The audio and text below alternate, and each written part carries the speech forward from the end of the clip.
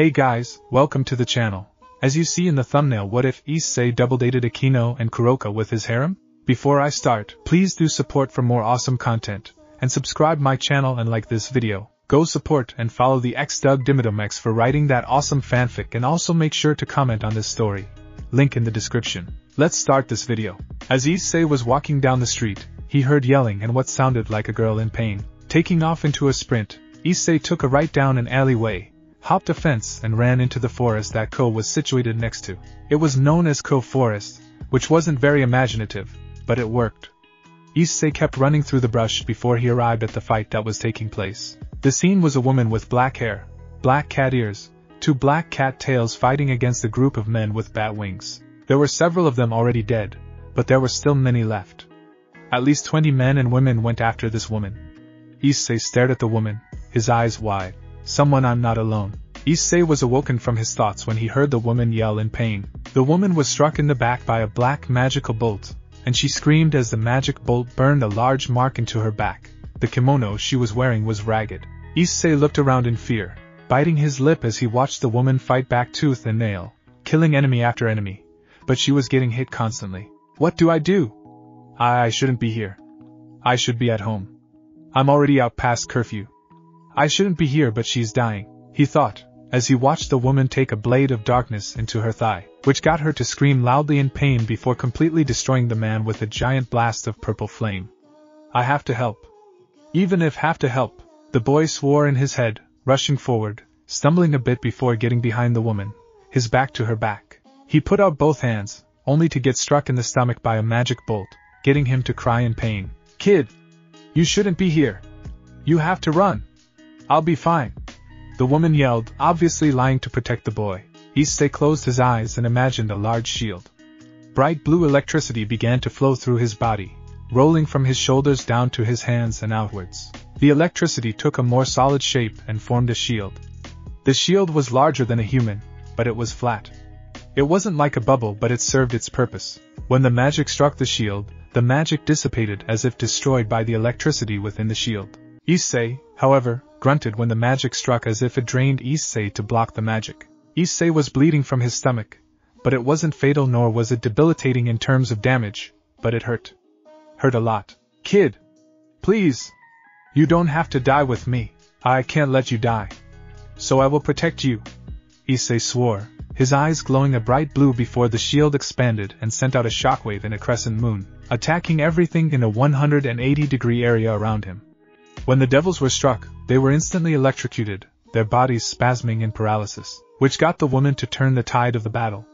Issei collapsed immediately after shooting out the electricity, passing out from the attack, but it did its job. The woman won. The woman was breathing heavily and had many cuts, burns and bruises, but she was still able to stand. She was gorgeous. She had long flowing black hair and a very large bust that was barely hidden. She was wearing a black kimono with a yellow obi. She had a set of golden beads and a very pretty headband. Her kimono had a black interior and was open at her shoulders, revealing her generous bust. The woman crouched next to Issei and gently took out his wallet, finding out his address before picking him up and carrying him like a princess. "Well, this kid, he used up all his energy to protect me. This human wielded some strange magic. How interesting. Does he know about us?" So many questions, but I do know I need to help him home at least. It took her half an hour to find the location, but she came upon his house. It was a house on a hill. It wasn't a mansion, but it was still a house for people with money. It was a modest 2-story looking house, but the large steel fence and gate proved he lived with money. She destroyed the lock on the gate, knowing she can get him another one, before opening the door. They didn't lock their doors, it seemed. Upon entering, she came to the immediate conclusion that this kid was left alone in the house. There was no way that with how messy the house was, that the house was lived in by adults. Laying Issei down on the couch, she wandered to the kitchen and began to brew some tea, humming to herself.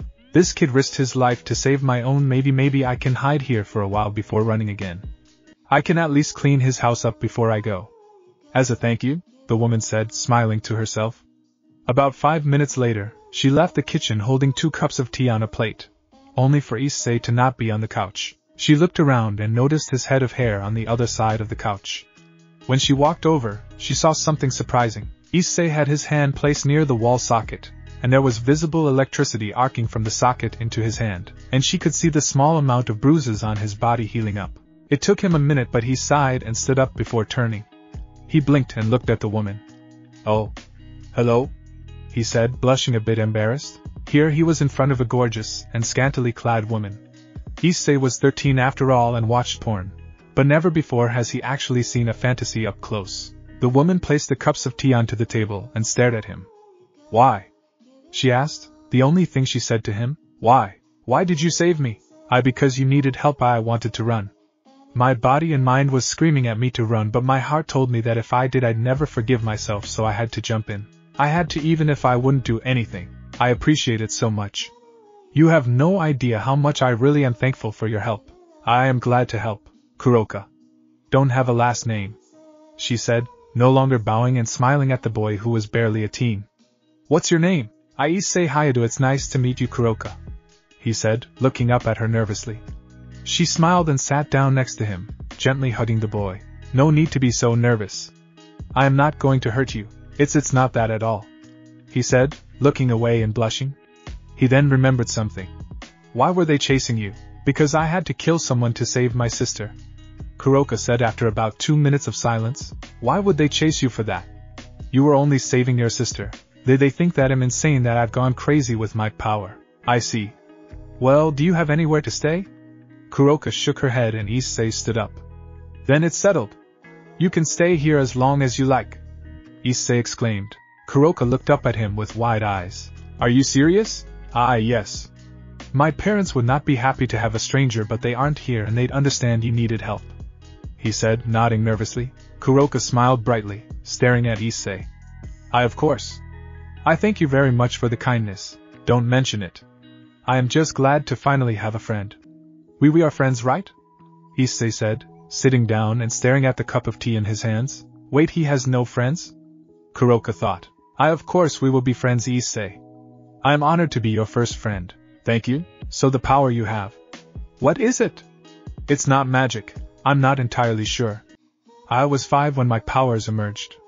I became a walking magnet.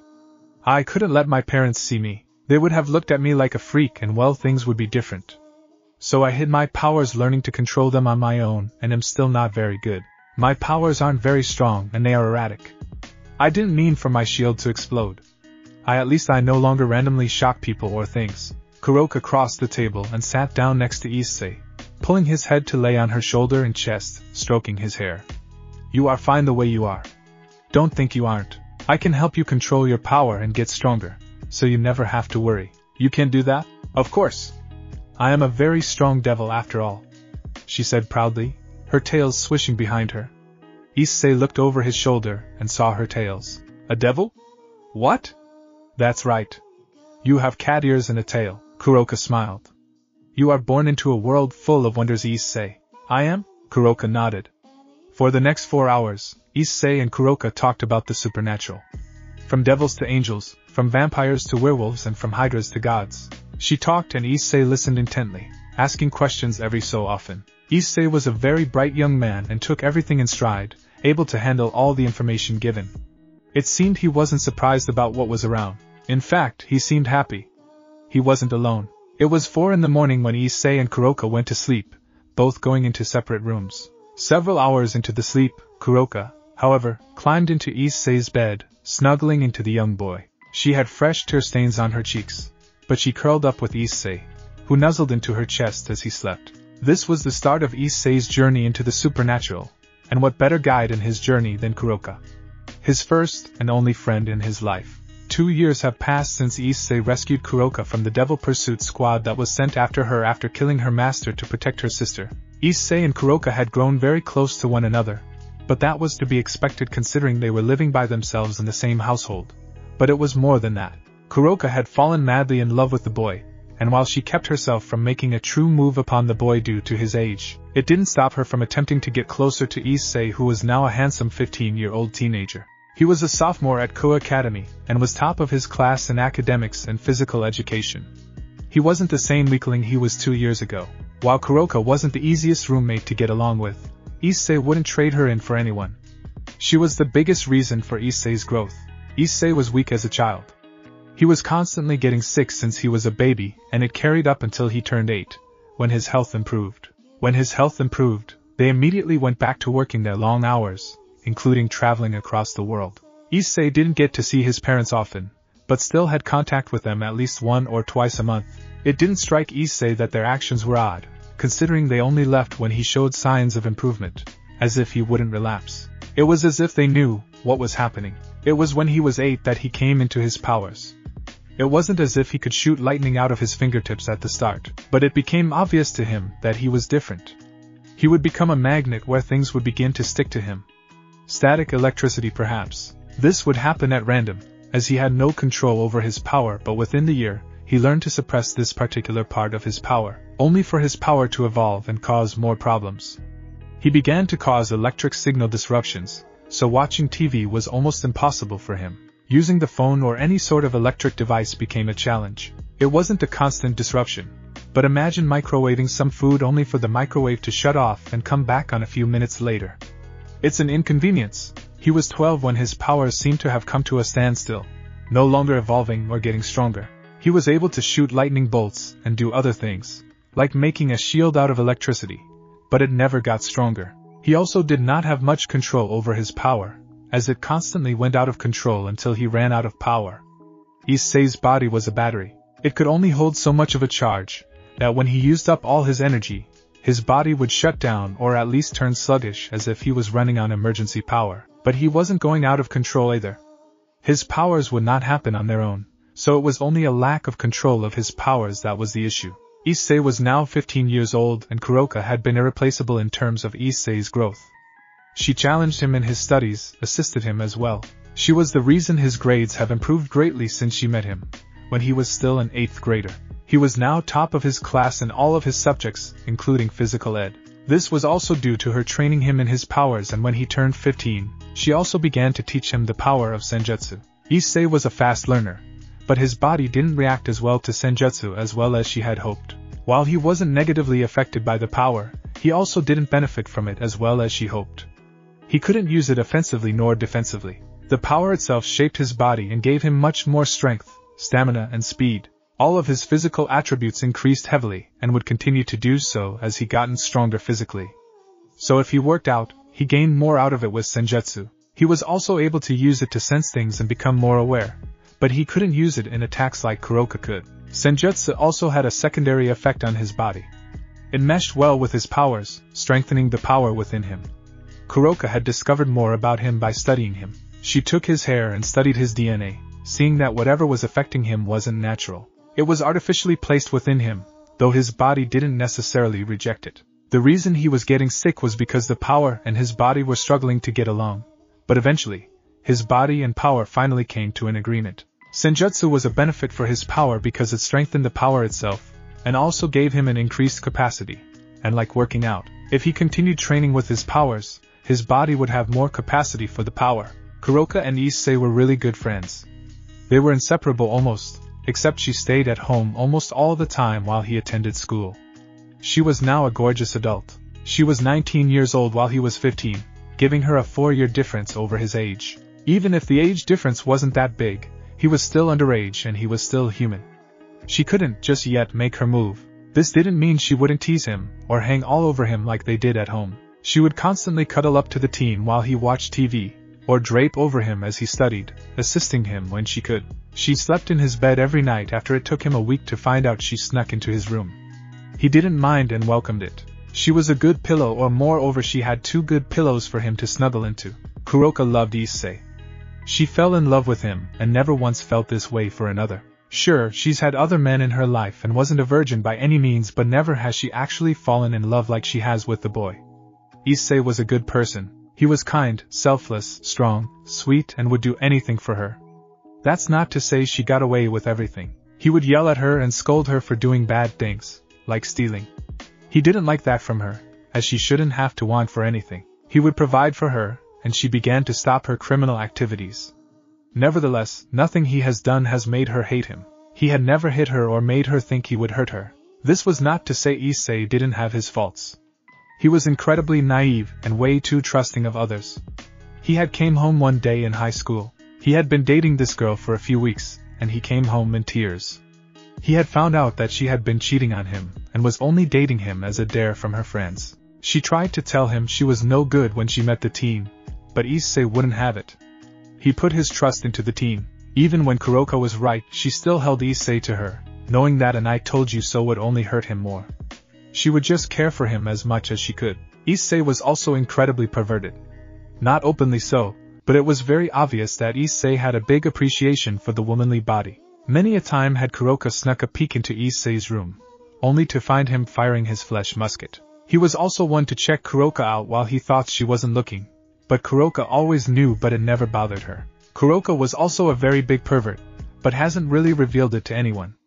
Not yet anyway. Kuroka always wore revealing clothing, so if Issei wasn't looking at her, she'd be disappointed anyway. If Issei was any more open about it though, she could foresee him having issues at school, and she didn't wish that upon him. There was also many a time that Kuroka had joined Issei in the shower, only to claim she was so tired she didn't see him.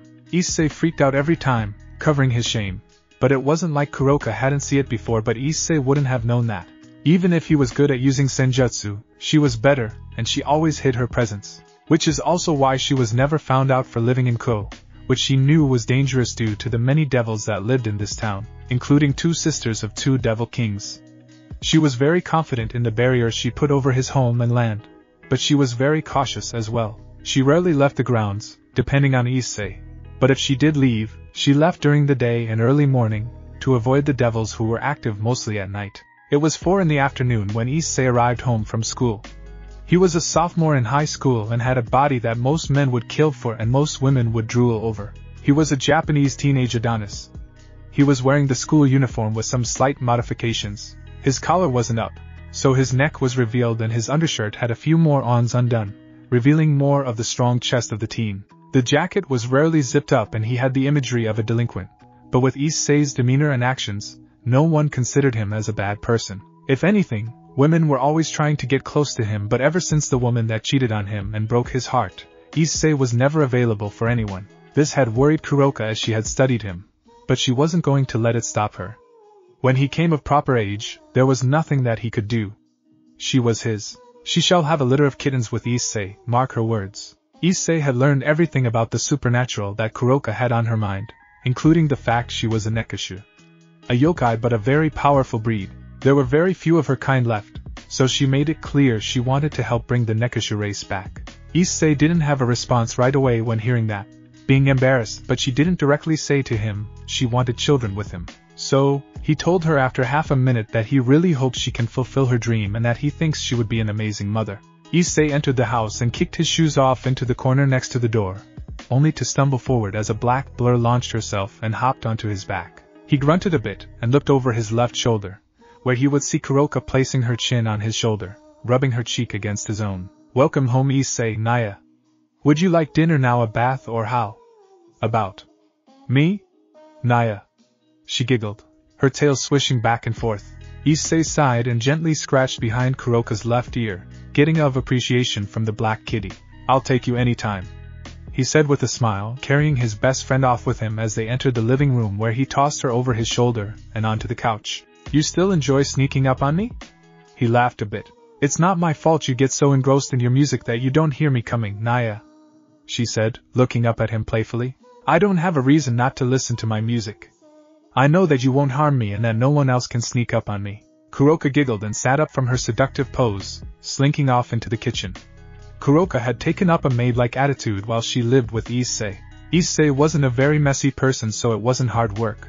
But Kuroka still felt like she needed to do something for Issei, and this was the very least of what she could do. She came back with a bowl of frozen fruit, which was defrosting. She placed a cup of ice water on the table and placed it with the bowl. It was Issei's snack before he cooked dinner. Issei was working hard to become a chef, so he had a job on the weekend where he helped in the kitchen of a Japanese steakhouse. He was an intern to the head chef there, and this was valuable experience for later. "Thanks, Kuroka. I don't know what my life would have been like if I didn't meet you." "Quieter, no doubt, Naya," Issei nodded. "You are a very loud cat, but I don't complain. I wouldn't trade my life for any other. I'm happy to have you here with me. Flattery will get you nowhere, you know, Naya," she said with amusement in her eyes and tone. Issei rolled his eyes. Kuroka was a big flirt, and Issei was the one she flirted with. But to Issei, it seemed just silliness, so Issei would flirt back. Unknown to him, Kuroka truly wanted to be with him. But it wasn't right just yet. Kuroka took a seat on Issei's lap, her legs off on the other side of his lap where she sat on his right leg, curling up to him. They cuddled like this often. It was right then and there that the front door opened and Issei looked up, his eyes wide as he spotted a man. "Dad!" he exclaimed, standing up and basically tossing Kuroka off of him as he tried to hide the fact he had a woman in the house. Issei's father stepped into the house, staring at the two of them before he removed his shoes. He said nothing and his face was impassive, but he walked up towards Issei and stared down at his own. Issei's father was known as Cyrus Hayato. Cyrus was half American and half Japanese. Cyrus's father was American who fell in love with a Japanese woman during WW2, hence Cyrus's half American looks in the name, who was named after his father. "Dad, it wasn't what it looked like," Issei said, fearful. His father was a very strict man, at least Issei thought so. Issei feared for himself, but he mainly feared for Kuroka's sake. As if it was a comedy show, Cyrus instantly had a smile on his face and leaned forward. "Oh, so my son is still a virgin, huh? A pity, you had a pretty young woman in your lap and you didn't make a move.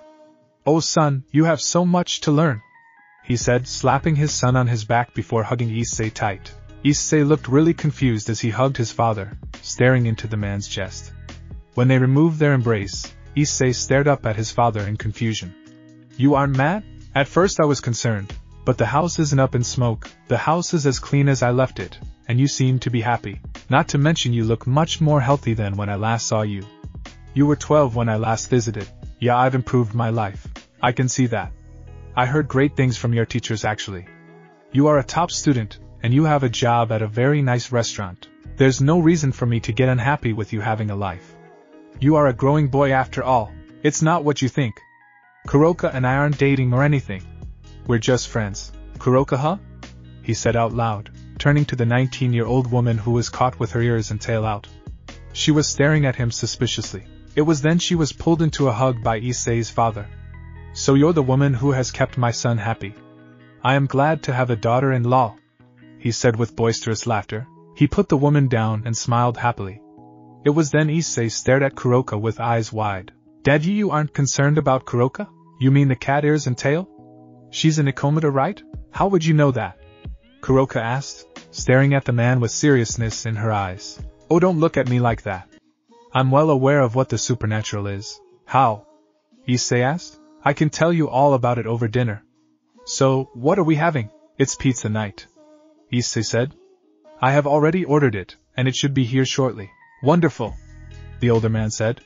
Cyrus was a heavily built man with many scars along his face and arms. Cyrus was a military contractor.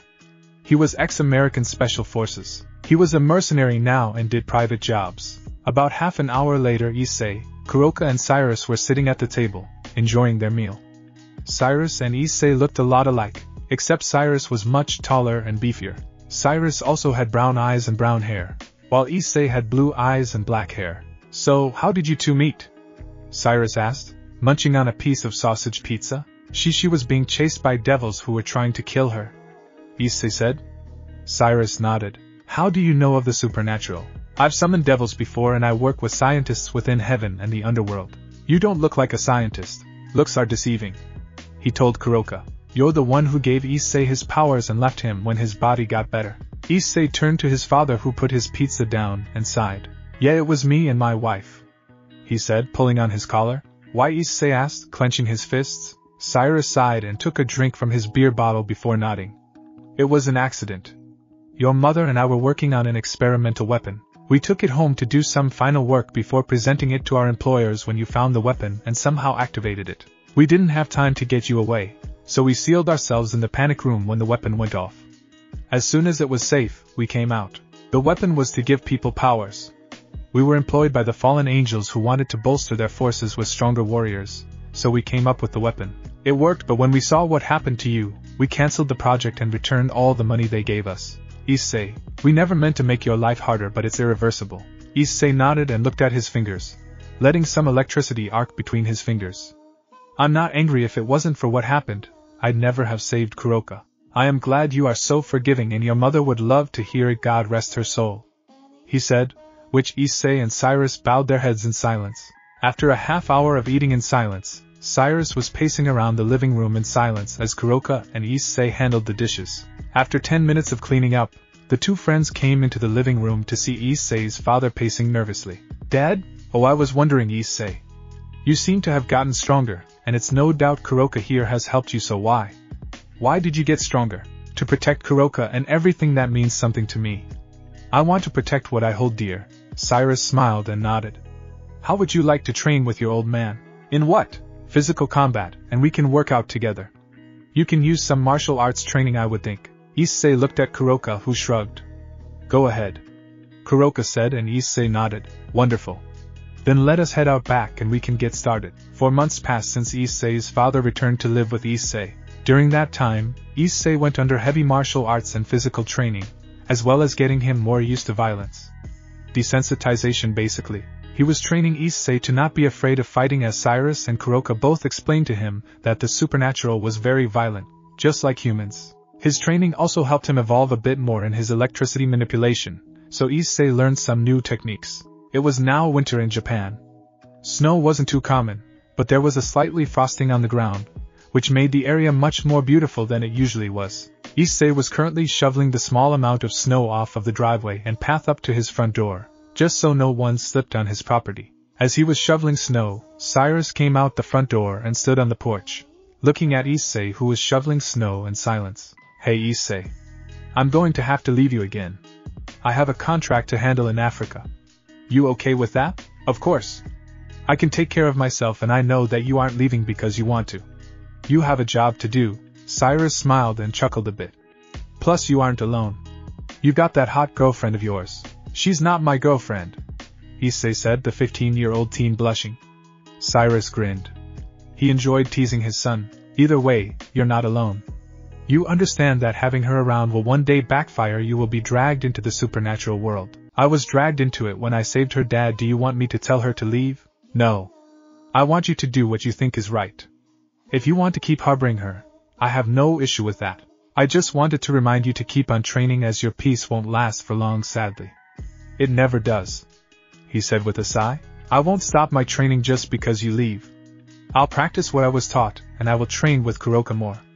I want to protect her. Cyrus smiled and nodded, giving Issei a hug, who reciprocated it.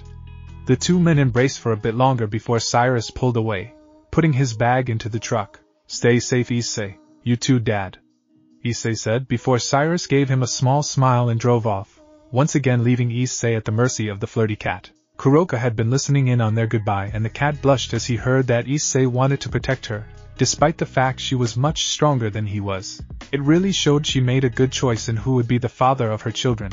With Cyrus staying in the house, Kuroka dressed less provocatively, not wanting to embarrass Issei in front of his father, nor give his father the wrong impression.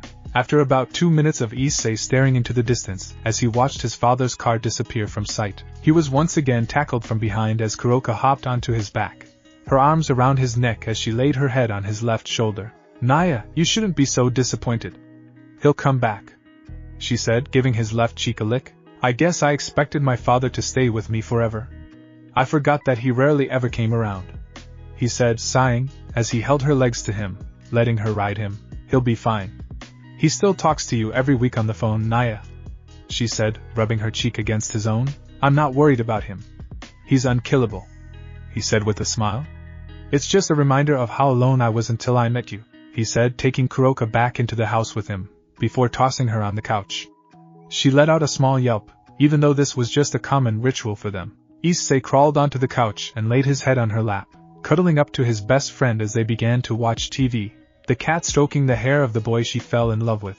A month had passed since Issei's father left for work. The household settled back into normalcy, with Kuroka subtly flirting with Issei, showing off a lot of skin and joining him in the shower a few times a month, apologizing cause she was so sleepy. Of course, Issei never kicked her out, but he would always avert his eyes from her body and hide his shame. Kuroka continued to spy on him, longing to be with Issei, but it just wasn't right just yet. But as soon as it was time, Issei would learn what it's like to be mated with a cat who has longed for a man for many years. Issei was walking home from school when he decided to take a different route home. He wanted to get something special to eat for a snack, and there was a new shop opening up in town. It was a candy shop, and he heard around school about how amazing the chocolate bars that were made in the shop was. The shop was located in an old factory that had been bought out by an American company, who set up a tiny shop right outside. They actually built on the factory to make a small shop while the factory made their chocolate. Issei had a large bag filled with bars upon bars of chocolate. Dark chocolate, milk chocolate, chocolate with caramel, chocolate with peanut butter, dark chocolate with peanut butter. He went on a huge shopping spree, as he could freeze or refrigerate the chocolate. It was always good to buy in bulk when offered, if you had the space to do it. With the chocolate in his hand, Issei was walking along the sidewalk. Up ahead was the shrine. He's never been up there before and had always been curious. But the shrine was on the other side of town, and it was a much longer path home from school. Issei had been curious because he heard a horror story that a monster lived up there. A black-haired woman with a whip would take men off the streets and punish them, and if you listened closely, you could hear the pained cry of a man being whipped. Issei was curious if the stories were true ever since he was a child, so when he arrived at the stairs that led up the hill to the shrine, Issei stopped at them and took a moment to think before walking up them. Halfway up the stairs, Issei's enhanced hearing picked up something. It was the cries of a child, a little younger than him, and the screams of an older woman. Issei instantly began to run up the stairs, though he tripped over a couple of them as he scrambled up them. Issei was terrified, as even though his father taught him to be less afraid of violence, Issei was still a child, and this was his second fight he would ever be in, if his fears were correct. It took him about a minute to get up the massive amount of stairs, and he ran into the house, only to come upon his worst fears. The woman he heard scream was dead, and what Issei assumed was her daughter was crying underneath the body of her mother, who died protecting her. There were 5 men, though only 4 of them were alive, as the 5th one laid at the feet of the mother. Each of them had black wings that looked like a bird's wings. Issei immediately knew they were of the supernatural, and from what he was taught by Kuroka, they were fallen angels. Issei's presence was unnoticed, so he ran into the fray, immediately sliding underneath the man who raised a spear at the child, kicking his legs out from under him. Issei then turned to his left on a dime, before using his electricity, shooting out a large barrel-shaped charge of electricity, knocking back 3 fallen angels deeper into the home, sending them through walls and windows. It was a shockwave attack. To his right was a fallen angel who turned to him. "Why, you little brat?" the man said, aiming his spear towards Issei. Would reached over, moving to the left of the arm, before pushing on the arm. The arm moved and the spear was driven into the stomach of the fallen angel that Issei had tripped, which got the fallen angel to scream in pain. He wasn't dead but debilitated. This all happened within a 5-second time frame. Issei noticed that the other fallen angels were coming back into the house, and the one that tried to kill him was pulling his arm away to kill Issei with another spear stab. Issei electrified his arms and hands, juicing them up for physical attacks. He quickly lifted the arm of the fallen angel who tried to kill him, lifting the spear out of the way, before sending out a palm uppercut into the fallen angel's jaw, knocking the fallen angel back, who fell back onto his back. Issei moved forward from his position, and dodged to the left once more of the 3rd fallen angel, who was the first to arrive back in the house. With that motion complete, Issei reached underneath the fallen angel's spear arm and grabbed onto his throat, and pushed him back into the 4th fallen angel. They both stumbled to the ground.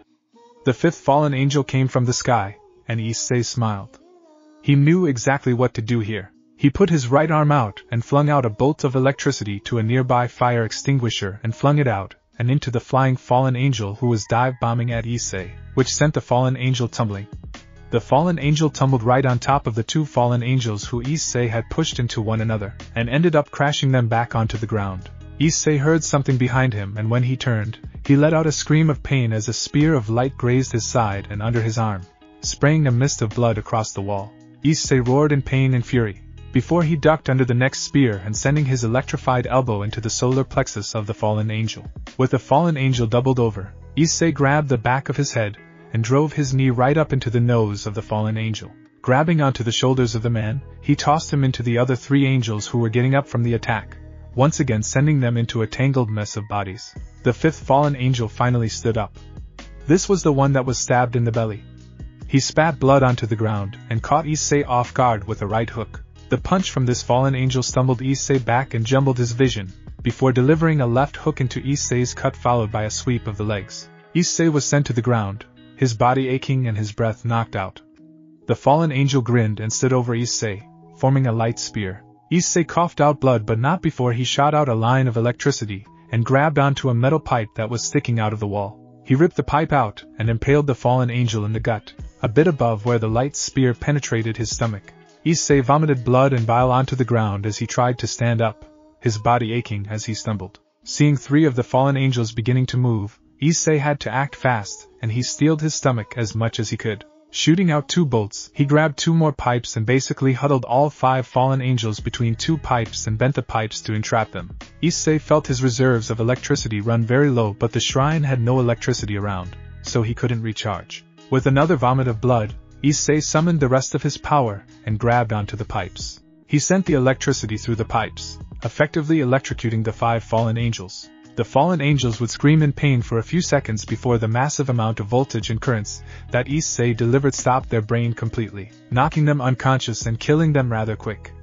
It wasn't a slow death, but it was painful for a few seconds. Their eyeballs melted out of their sockets, and as soon as Issei saw this, he pulled away and collapsed to the ground, crawling away before his body shut down, sending him to pass out from the lack of energy in his body. He would be alright because bodies produce natural electricity, and it would recharge his body enough to wake him up in about 10 minutes. When Issei awoke, he found himself outside of the shrine.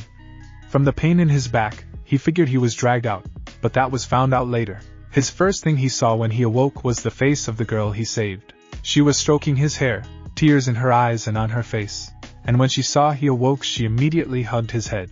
Thank you so much," she sobbed out. Issei didn't say anything except gently pet her head and her hair. He said nothing but let her cry over him. "I'm sorry," he said after 5 minutes. His voice was quiet, and she could tell he was truly sorry about something. What for?" she asked, sniffling. "I wasn't fast enough to save her. I wasn't strong enough." She laughed a bit, though with the snot in her nose and mouth due to the crying, it sounded strange. She then hugged his head.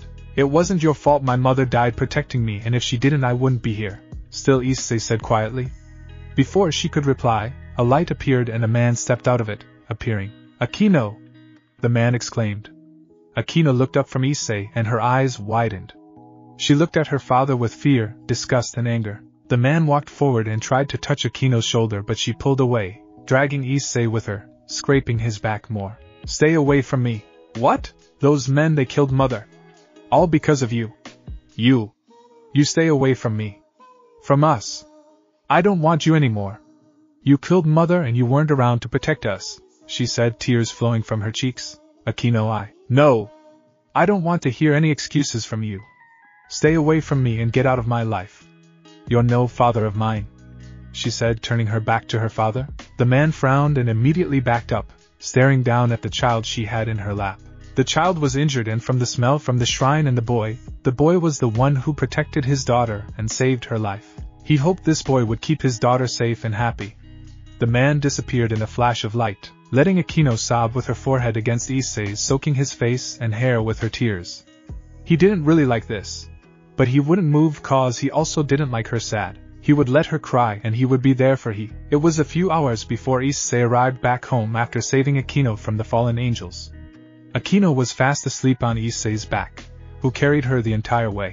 As soon as he entered the house, Kuroka went right for him like a bullet, only to slide on the wooden tile after seeing what Issei was carrying. Or should it be who he was carrying?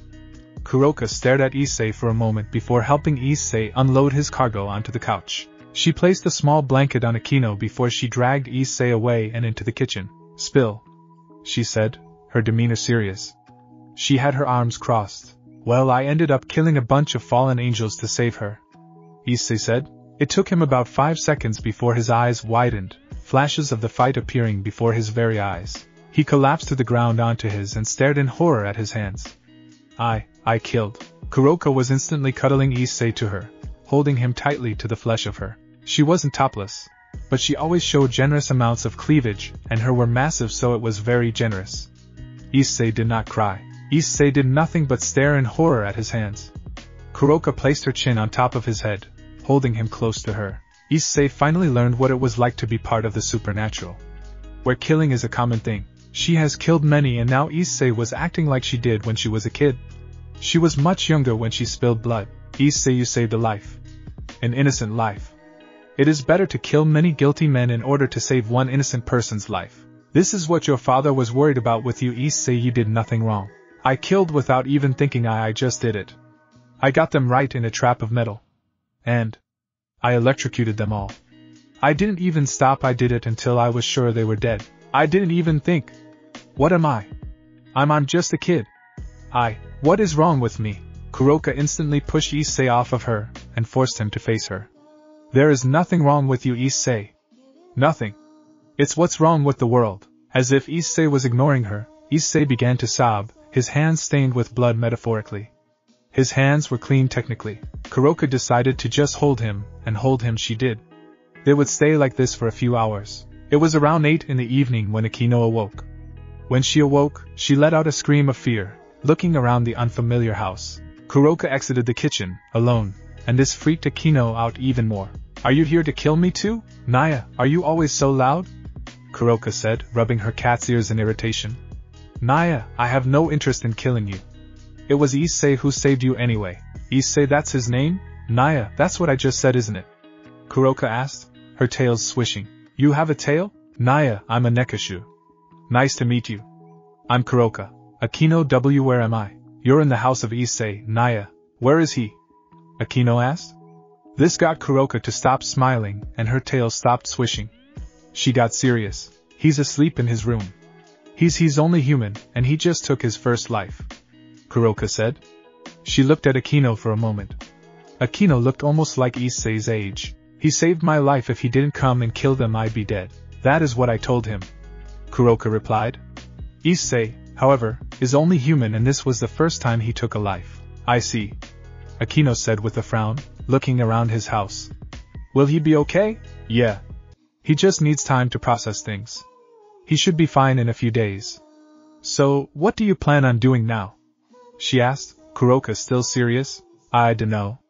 I lost my mother, she asked. What about your father? I have no father. That man is not my father. Alright, sheesh. Stepped on a landmine there. So, what do you want? Can I stay with Issei? Kuroka shrugged. That's up to him, but he'll say yes. He's too good of a man to kick someone out. Akeno giggled. Yeah, I can see why you like him so much. My heart fluttered when I saw him come to my rescue too, Kuroka huffed. Great. So it looks like this human is going to get a harem the way it's going, Naya. Kuroka said. Her words sounded like she was upset, but her tone was playful. She didn't mind at all, it seemed. Probably. The teenage fallen angel said with a smile. A few days passed since Akeno was saved by Issei. Issei had locked himself in his room, not leaving for anything. Not even school, which he had missed 2 days of. Kuroka had opened his door and gave him a plate of food, only to leave Issei to his thoughts. Issei had a bathroom in his room, including a shower, and shower he did. He showered quite often, probably cause it's where most men do their thinking.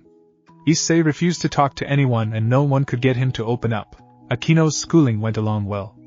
She didn't attend the same school as Issei, as the school he went to didn't go co-ed until next year. She was a year younger than Issei, being 14, but she was in the same grade. Apparently she started school earlier than other kids, so she was younger than them but never skipped a grade.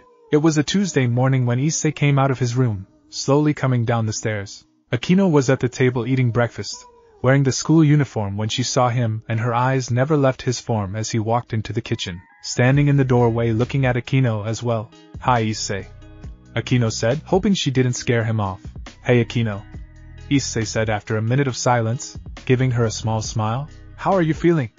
The fallen angel teen asked. I'm doing okay, he said, and as soon as he said that, he was tackled from behind, though he didn't fall.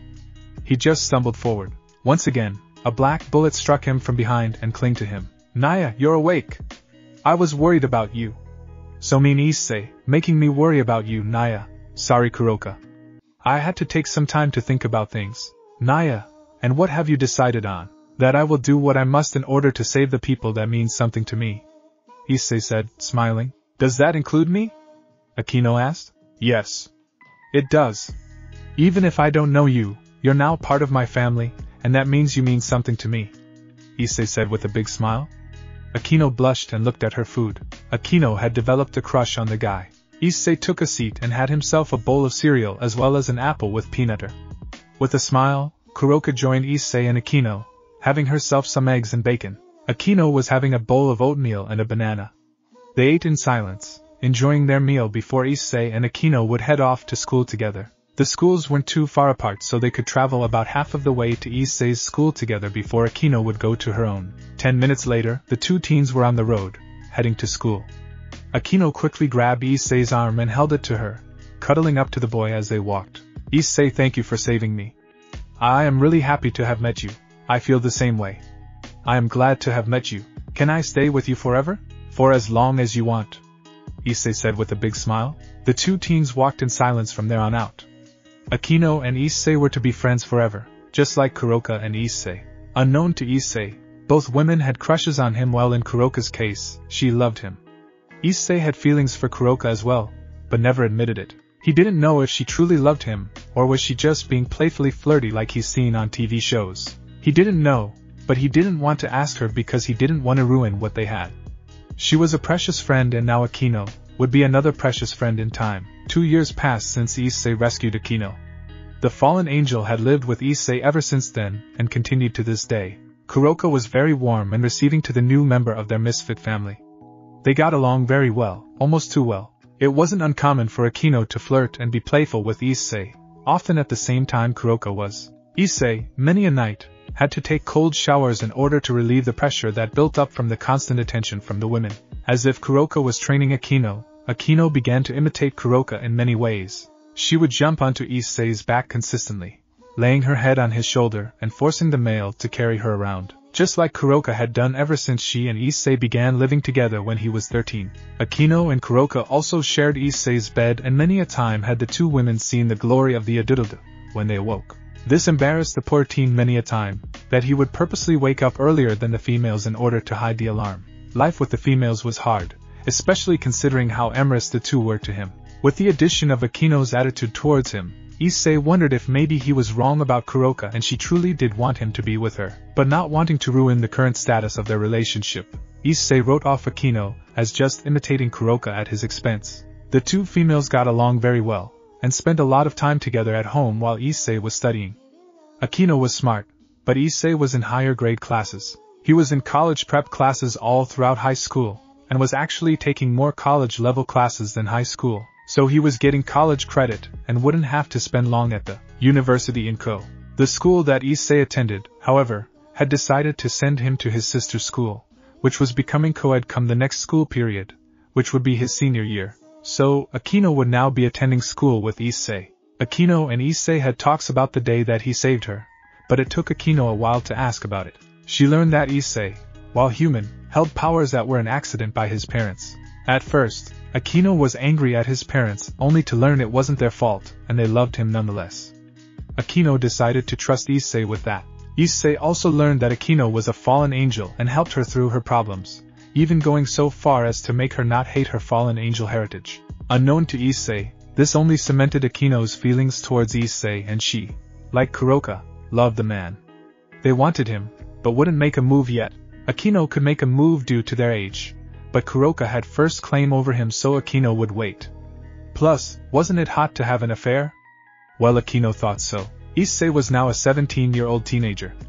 His body had a growth spurt last year, finally coming from his short years as a 5-foot teen. He now was a tall 6'3", and his body also got wider. His shoulders broadened and his chest did the same.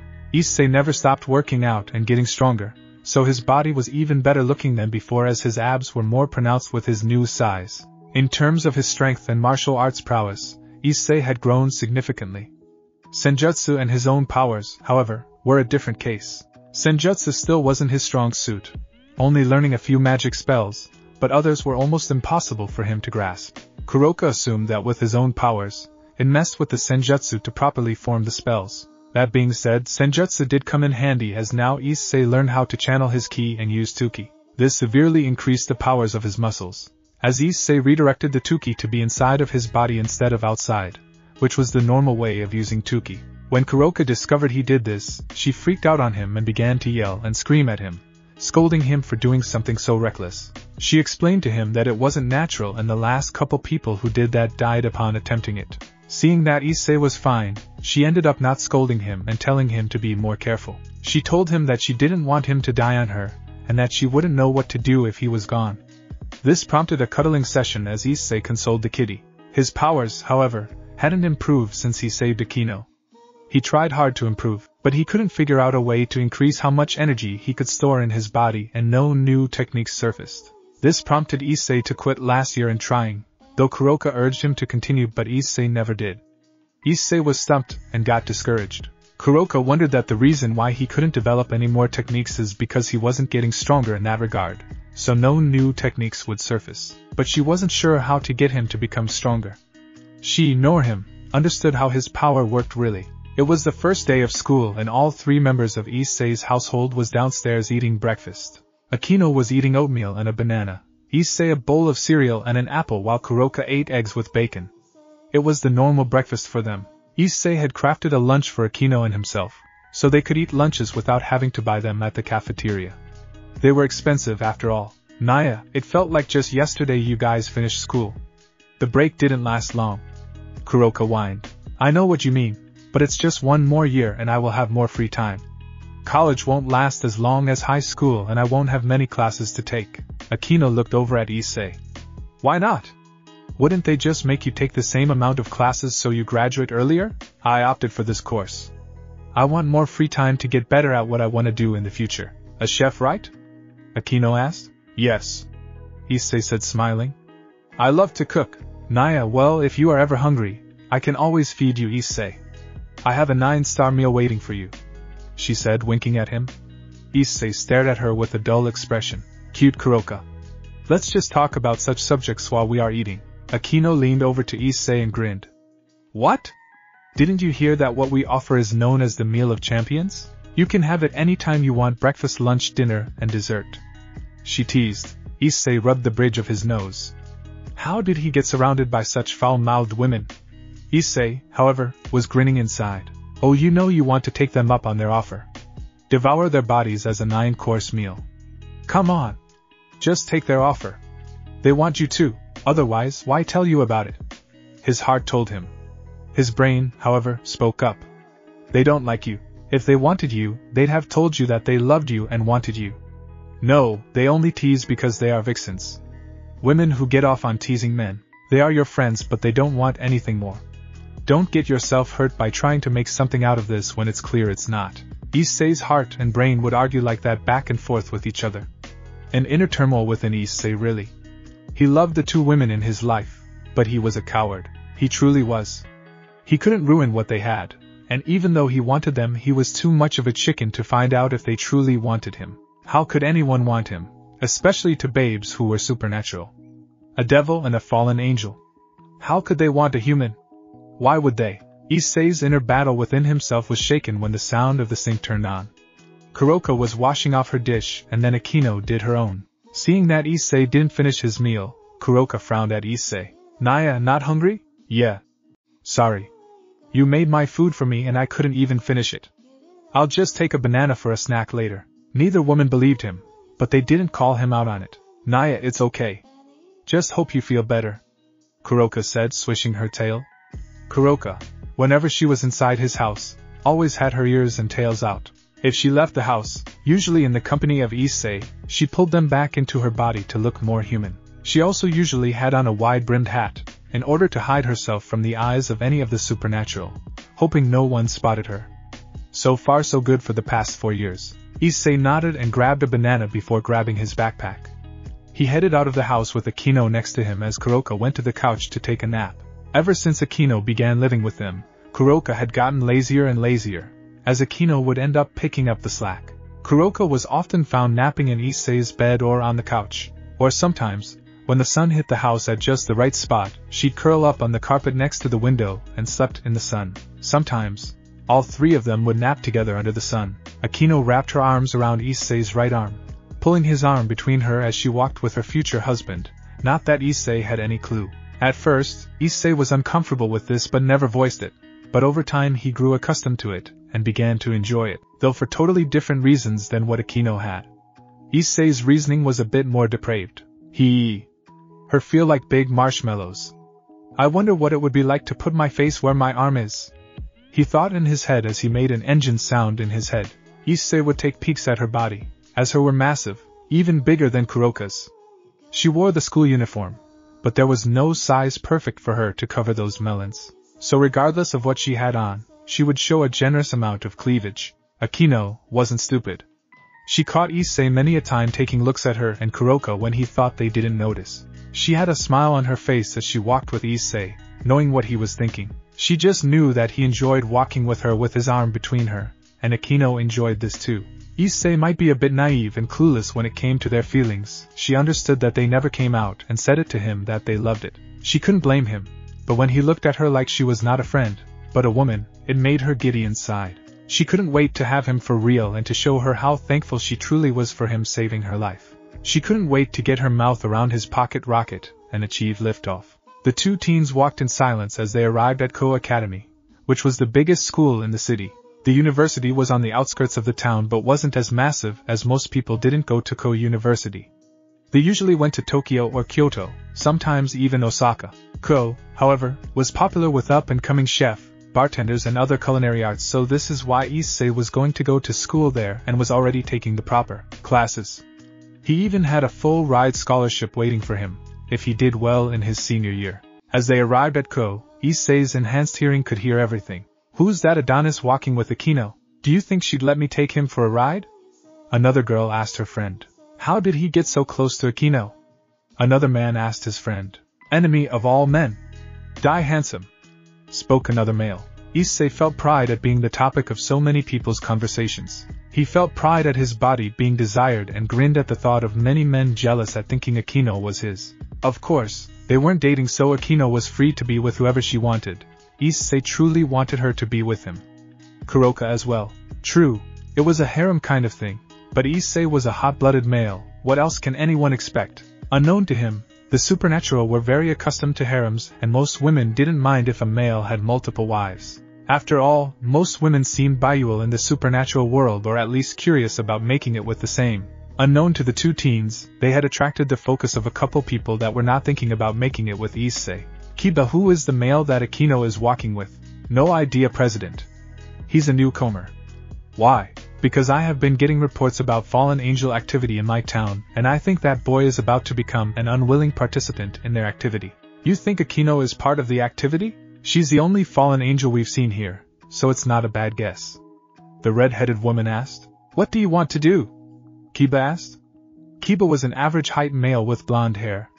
He was very handsome, but if Kiba was handsome, Issei was drop-dead gorgeous. If Kiba was a 10, Issei was a 15, and the scale never went past 10. I'm not sure yet.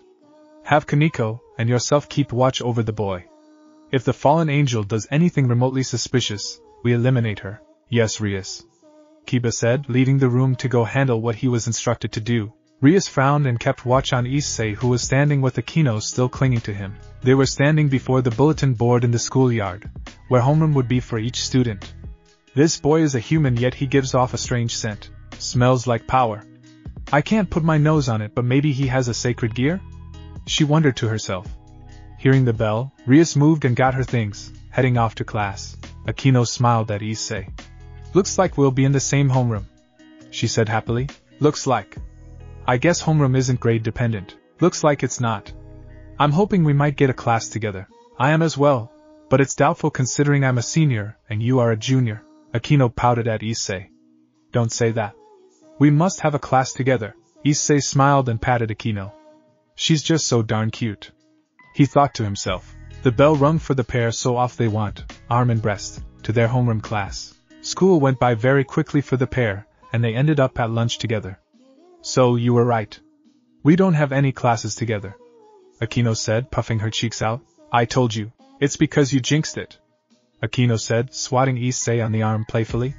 Issei smiled and rubbed his arm. Even if she was playful, she still packed quite a bit of wallop. Damn fallen angel strength. Sorry, he said, laughing a bit. But we can at least have lunch together. Our lunch periods stack up. Akeno huffed and pouted for a bit longer before she dug into her lunch. She was really disappointed in the fact that Issei and her didn't share any classes together. Perhaps she could get a transfer from her gym into the same period as him? She didn't know, but she was really disappointed nonetheless. About 2 minutes into their homemade meals, which consisted of eggs, rice, bacon-wrapped mini potatoes, carrot sticks with ranch dressing, an apple and a chocolate chip cookie. Issei and Akeno's round table was approached by not one, but two people. It was Kiba and a white-haired short girl. Mind if we join you? The male asked with a big smile. Akeno was about to speak up, as she knew right away who they were, but Issei spoke up first. Not at all. Have a seat, Issei said. Akeno stared at them, knowing that they were devils. Why have they approached now? They left me alone for 2 years. Akeno wondered in her head, unhappy with what's going on. Akeno, what's wrong? Huh? Oh, nothing. Just bad memories. She lied. Issei bought it and patted her leg. It's okay. It'll go away, Issei said, giving her a warm smile. This effectively disarmed her for the time being, getting her back to enjoying her meal. So, new kid, huh? Kiba asked Issei. Yep. I was sent here from my old school, Issei said. You mean you didn't apply to go here like most did? Nope. They decided to send me here for some reason. Never got the reasoning, but here I am. Why? Well, most men applied to come here thinking they could get some perverse harem fantasy completed. Issei raised a brow. I see. Well, I have no such depraved reasoning. I see, Kiba said. What's your name? He asked. Issei Hayadu, he said, smiling back at Kiba. Nice to meet you, Issei. I am Kiba Yudo and this is Kaneko Tuju, he said, motioning to the white-haired girl next to him. What'd it do? She asked. Issei blinked. Did she just use some kind of urban gangster speak? He asked himself before he nodded. Nice to meet you. My lovely friend here is Akeno Himejima, Kiba said. We know of her. She's quite popular here. She has a reputation for being one of the most desired and respected here. Akeno was glaring at Kiba, unknown to Issei. She knew that he was lying through his teeth. They only knew of her because they were devils and spied on her and dug her information up. Is she now? Well, that's great. Akeno, you have made many friends? Issei asked, turning to Akeno. Akeno instantly shut down her glare and turned to Issei with a smile. Not really, no. I talk with a few students, but you are my only friend, Issei, Akeno said sweetly. Oh, that sucks. You should get more friends, perhaps, she said, wanting the subject dropped as she poked her fork at her food. So, Issei, if you had nothing planned after school, how would you like to come join me and Kaneko at our club meeting? We are in the Occult Research Club and I think you would make a great new member. Kiba asked. Issei was about to speak but Akeno quickly interjected. Sorry. He can't. He has work after school, she said, staring at Issei to go along with it. Issei didn't say anything but a few seconds later he nodded. Unfortunately, she is right. I have work after school. Oh, that's a pity, Kiba said, sending Kaneko a glance. It seems they would have to act soon. She wasn't letting the human out of her sight. It was then the bell rang for a warning period for the next classes to begin. Well, it was nice meeting you, Issei. Until next time, Kiba said. Likewise. Farewell, Kiba. You too, Kaneko, he said. Kaneko and Kiba nodded and left, leaving Akeno and Issei to clean up the bento boxes before they separated for the next classes. After 3 more hours of school, Issei was approached by Kiba after school. Oh, hey Kiba. Hey Issei. It seems Akeno won't be joining you today after school. She was held up for her club. Kiba lied. Oh, she's in a club? Oh yeah. She's in the music club. Issei nodded. Akeno did enjoy music on her phone. Oh well, tell her I will see her at home then, Issei said, heading off. Will do, Kiba said, his face turning less happy and smiley and getting more serious. Kiba left the area and returned to Rias, who had gotten the principal to summon Akeno go to the gym after school. About an hour later, the school emptied as clubs weren't actually in session until next month. Issei just didn't know it. Akeno was in the gym, and she turned to hear the doors opening, and in came 11 teenagers. She immediately recognized most of them. So, it seems you got greedy and your actions were found out, Ria said, walking calmly towards the fallen angel. Akeno noticed the group was spreading out and Akeno knew that this was a trap now. She had fallen for it. My actions? I have done nothing, don't play stupid. We know the fallen angels have been here in my town for weeks now, plotting something and now I've figured it out. That boy Issei, was it? Well, he has a sacred gear and you were planning on doing something with him. Akeno frowned. I have done nothing. Issei is my friend. Rias, let's just kill her and be done with this. We can deal with the human later. Oh, so you can have him in your peerage? We need him more than you do, I never said we would take him for our peerages, Sona said with a grin. That being said, you are right. You could use him more. So let's just finish what we came here to do. I have paperwork to do, Rias sighed. Very well. In the name of the great King Lucifer, you are to be put to death for invading our territory. Begone witch, Rias said, forming a block of red and black energy before shooting it out at Akeno, who was frozen in place. She didn't even get a chance to dodge as the magical energy was quick. Akeno cringed and tried to block it by putting her hands over her face, but she knew it was her time to go. I'm sorry, Issei. Goodbye, Kuroka. She thought. After hearing some gasping, Akeno opened her eyes and moved her hands down, only to see blue energy surrounding her in a half-sphere shape. Akeno knew what this was. Issei! Akeno exclaimed. I wondered where you went. I talked with someone outside and clubs don't meet until next month, so after a while, it took me forever to find where you went only to see you are being attacked.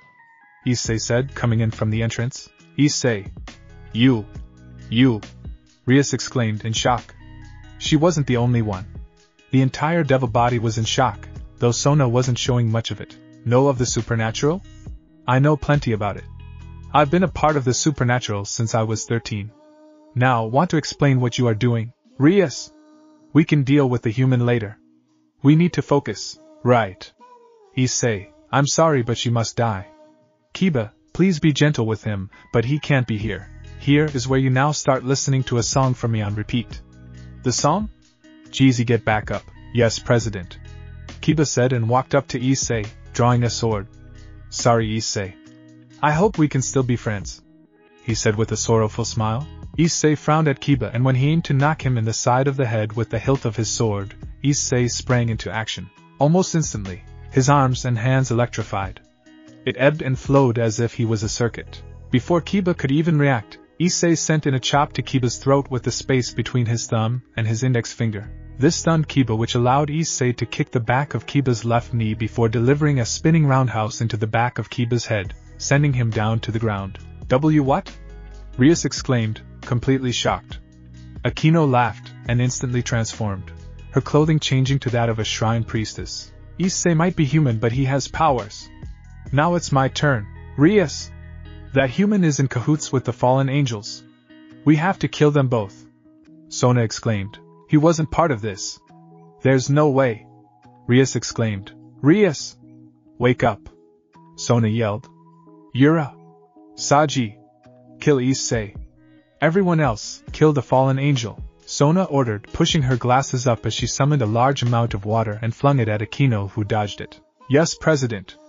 Everyone exclaimed as they got to work. Issei growled at the words of hearing his Akeno being threatened with death. He was mad now. Issei turned to Sona and the ones attacking Akeno. He noticed that Rias and Kaneko were more focused on Kiba, who was getting up now.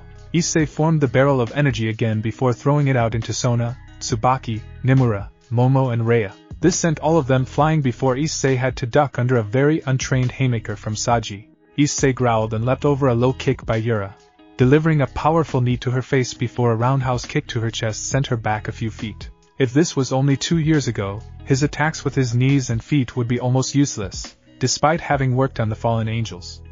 Why? Because his Tuki was trained. It only worked back with the fallen angels with combination attacks with his hands. This time, it was even out. Saji came from behind and punched Issei in the jaw, sending him spinning as Yura stood up. Sorry, pal. And no hard feelings, but the orders from my king are absolute, Saji said before he and Yura delivered a dual punch to Issei's chest, sending him back into the bleachers. The two of them ran at Issei, and Issei knew he had only one chance. He had to use his fists. Issei pushed forward and delivered a powerful elbow to Saji's unprotected nose, sending him crashing to the ground from Issei's enhanced power. Issei saw an opening in Yura's pose and went in, delivering a thrusted kick to the inside thigh of Yura's left leg. He got her to stumble, which opened her up to a powerful palm strike to her nose with Issei's left hand. Issei followed up with a right jab with his palm, smacking her in the jaw, sending her spinning on top of Saji. Issei spotted Rias and company, only for them to back away and keep away from the fight. Seemed Rias had a change of heart. That worked for Issei, who focused on Sona and her peerage, moving in. His first strike came from behind as he grabbed Nimura from behind, delivering a knee to her knee, right where her liver was. This got the woman to cry out in surprise and pain, before she was sent flying by a barrel of electricity, which sent her crashing into Momo, who was casting fire and ice spells at Akeno. Sona and Tsubaki were focused on Akeno, and had a shield up to protect themselves from Akeno's holy lightning. This left the other members to attack, or to be precise, to be attacked. Akeno was constantly switching between targets, only to see Issei help her out of a bind.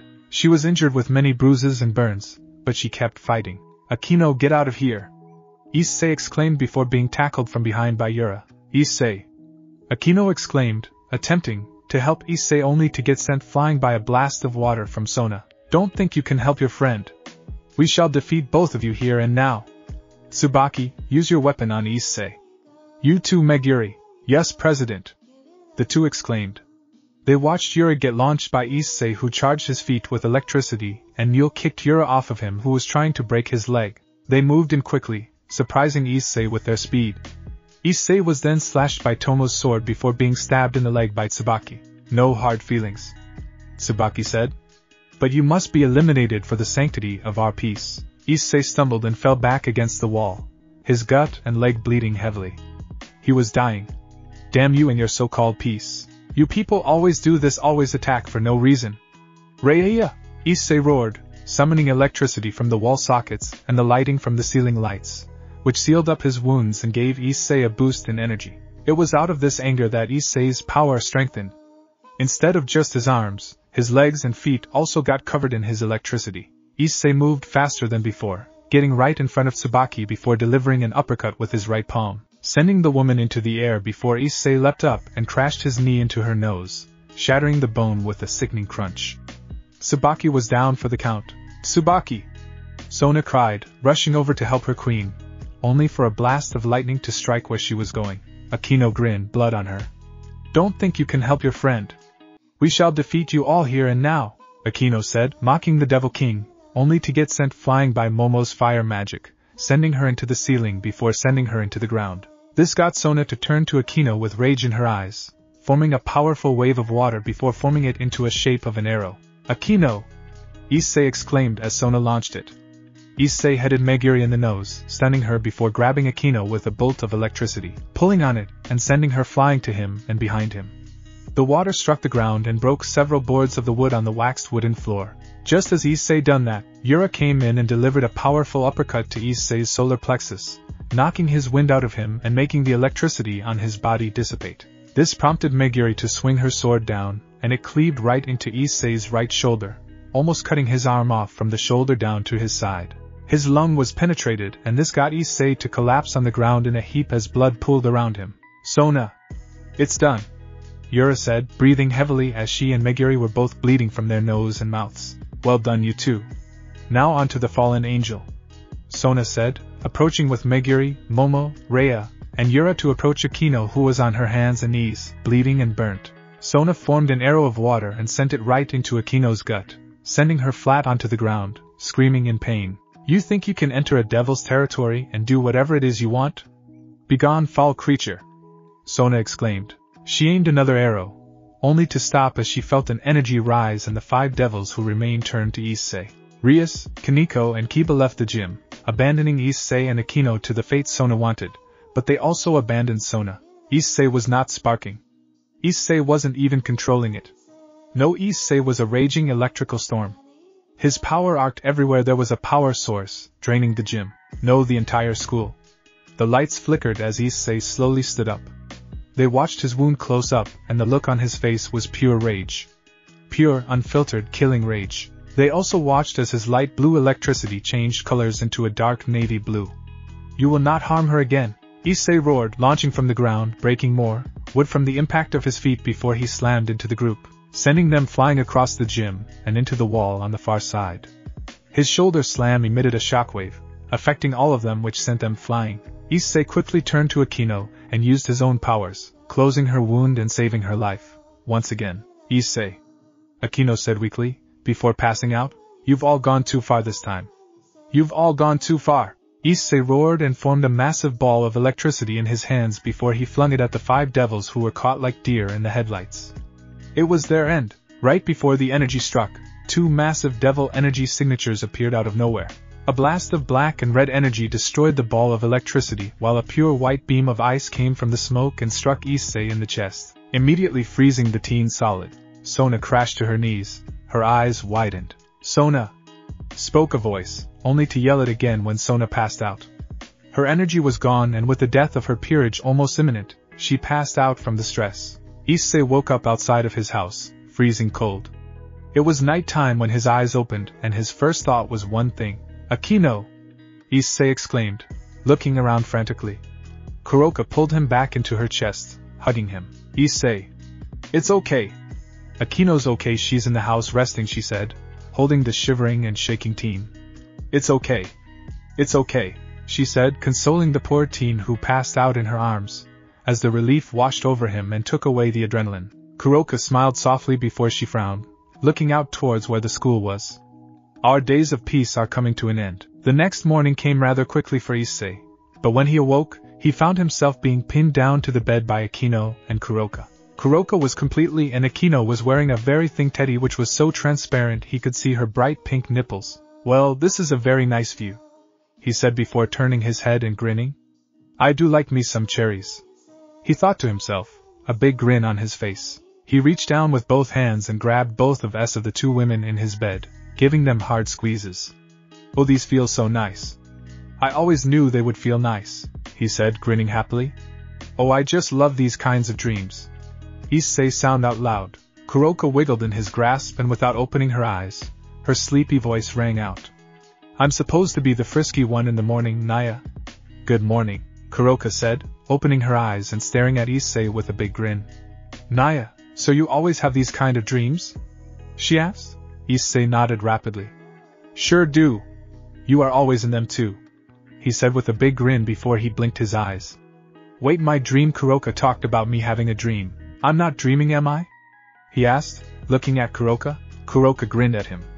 "Naya, don't think so," she said, her tails beginning to swish back and forth as the lazy cat continued to wake up, and seeing her favorite human touching her in such an intimate way, got the cat to prepare to pounce. "And Issei, who knew your hand could feel so nice?" spoke a sleepy Akeno, who began to rub Issei's chest, scratching his abs. Issei's eyes widened and he leapt from the bed and turned to the women on the bed, who were now looking at Issei. Kuroka was laying on her side, her tails swishing as her eyes narrowed as she stared at her future mate. Akeno was on her back but propped herself up with her elbows. Both of them continued to show off their assets. "I am so sorry. I thought it was a dream.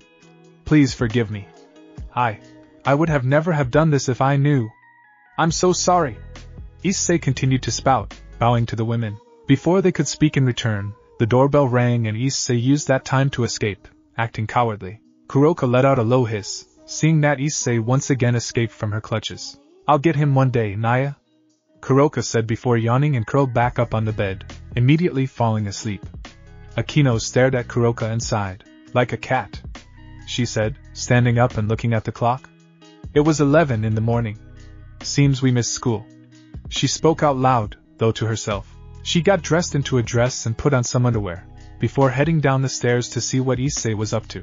Issei ran down the stairs and grabbed his shirt on the way from the laundry basket sitting on the dryer.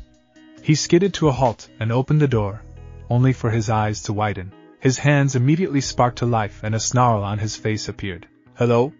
Issei, was it?" spoke the male who was up in front, but it was not he who Issei was staring at. Behind him was Rias and Sona, and their respective peerages. "Mind if we come in?" "I do mind," Issei said, slamming the door in the man's face, storming away, his hands returning to normal. Outside the door, xDoug laughed a bit. "Well, he's full of energy," he said, before chuckling at his own humor. xDoug knocked once more on the door. Rias turned to Sona and frowned. "I don't like this at all," Rias said. "There's nothing else we can do. This is what must be done." "We attacked him without a good reason," Sona replied. "He attacked us, yet somehow we are at fault." xDoug knocked again, while Serafal turned to the two kings.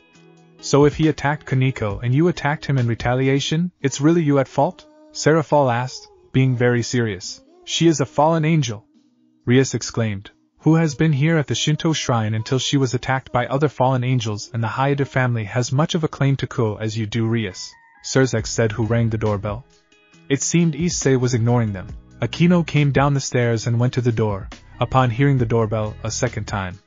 Akeno looked around to find Issei but couldn't see him, so she opened the door instead. "Ah, you must be Akeno," xDoug said, only to have the door slammed in his face. He kept a smile on his face. "Well, that was just rude," he said, laughing a bit before ringing the doorbell again. Seraphol looked up at xDoug, clinging to her wand. "Do you think we can get them to forgive them?" If Cyrus finds out, she trailed off. "Yes, I know, and he'll find out anyway, but we need to fix this anyway," he said with a sigh before ringing the doorbell again. Kuroka let out a low hiss as she woke up the sound of the doorbell. She could have sworn that was the 5th time it was rung. She glared at the door before hearing it again. "Why the fuck is no one answering, Naya?"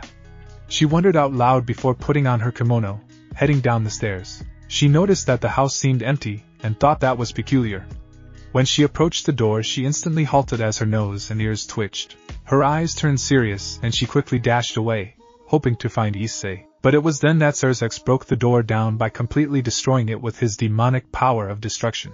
"Apologies, but we must speak with," he trailed off as his eyes sharpened upon spotting Kuroka. "Shit," Kuroka said, immediately summoning some of her sage magic in her hand, only for Issei to appear from the kitchen. "Who the fuck do you think you are?"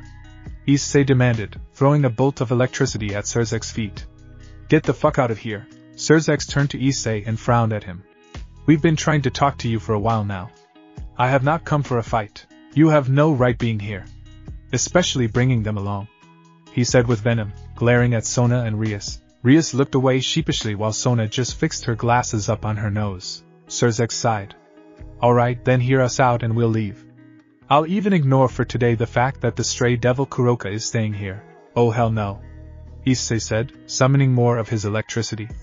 "You don't make a small threat to my family either. She is an enemy to all devils," Seraphol said, coming from behind xDoug. She sounded quite like a child, though Issei could tell she was an adult. Issei walked right up to Seraphol.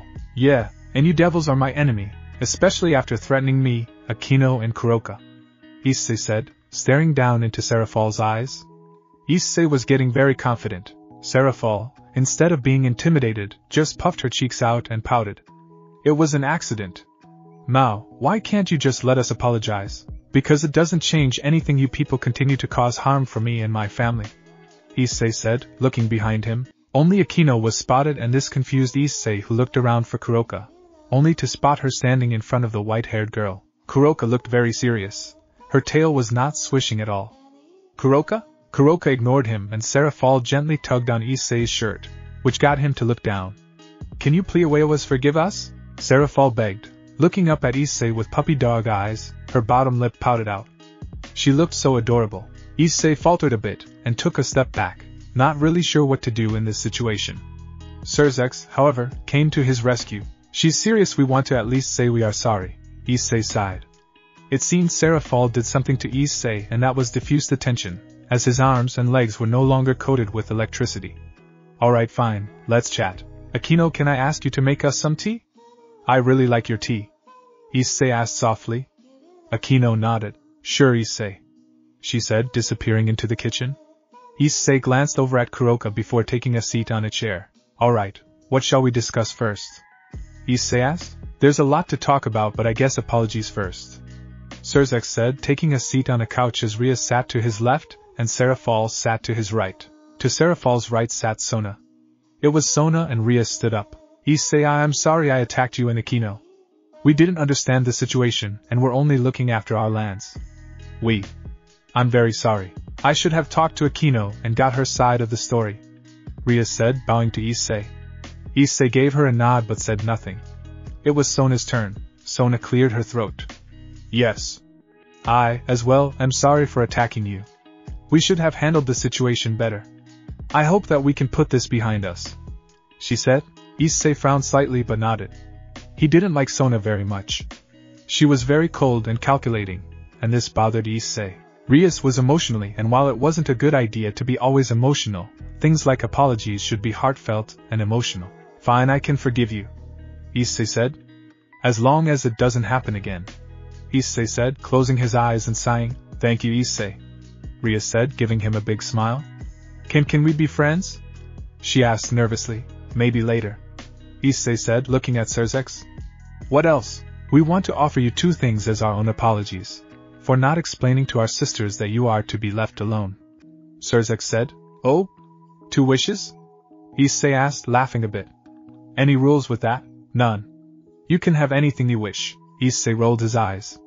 Please. There's always a limit of what you can do. So for your wish, if I wanted land within the underworld and the right to rule, you'd do that? If I wanted to take Seraphol as my slave, she'd go along with that? How do you know Seraphol was a submissive? xDoug asked, which got Issei to blink. I didn't. I was just... Okay, look, we both know you are just trying to throw me off my game now. No need to start lies and rumors. So, what are the limits? Issei asked, getting a hold on his sanity. Oh, it wasn't lies and rumors. xDoug said, teasing Seraphol, who just pouted cutely and looked away. Sona was face-palming and Rias was blushing, as well as both peerages. Saji was the only one not blushing, except he stared at Seraphol with. As for the limits, I can't give you everything, you are right, but I can at least tell you if your wish can be granted or not. So, do you have any wishes? Issei hummed. Can I get cash these in later? Seraphol and xDoug looked at each other and nodded. Sure. xDoug said. Then, what's the next thing on the agenda? Issei asked, crossing his arms. He wasn't angry looking anymore. Seemed he did forgive them quickly. A good heart, Kuroka, he said, glancing back at the cat who was still standing in front of Kaneko, who was staring up at Kuroka. What about her?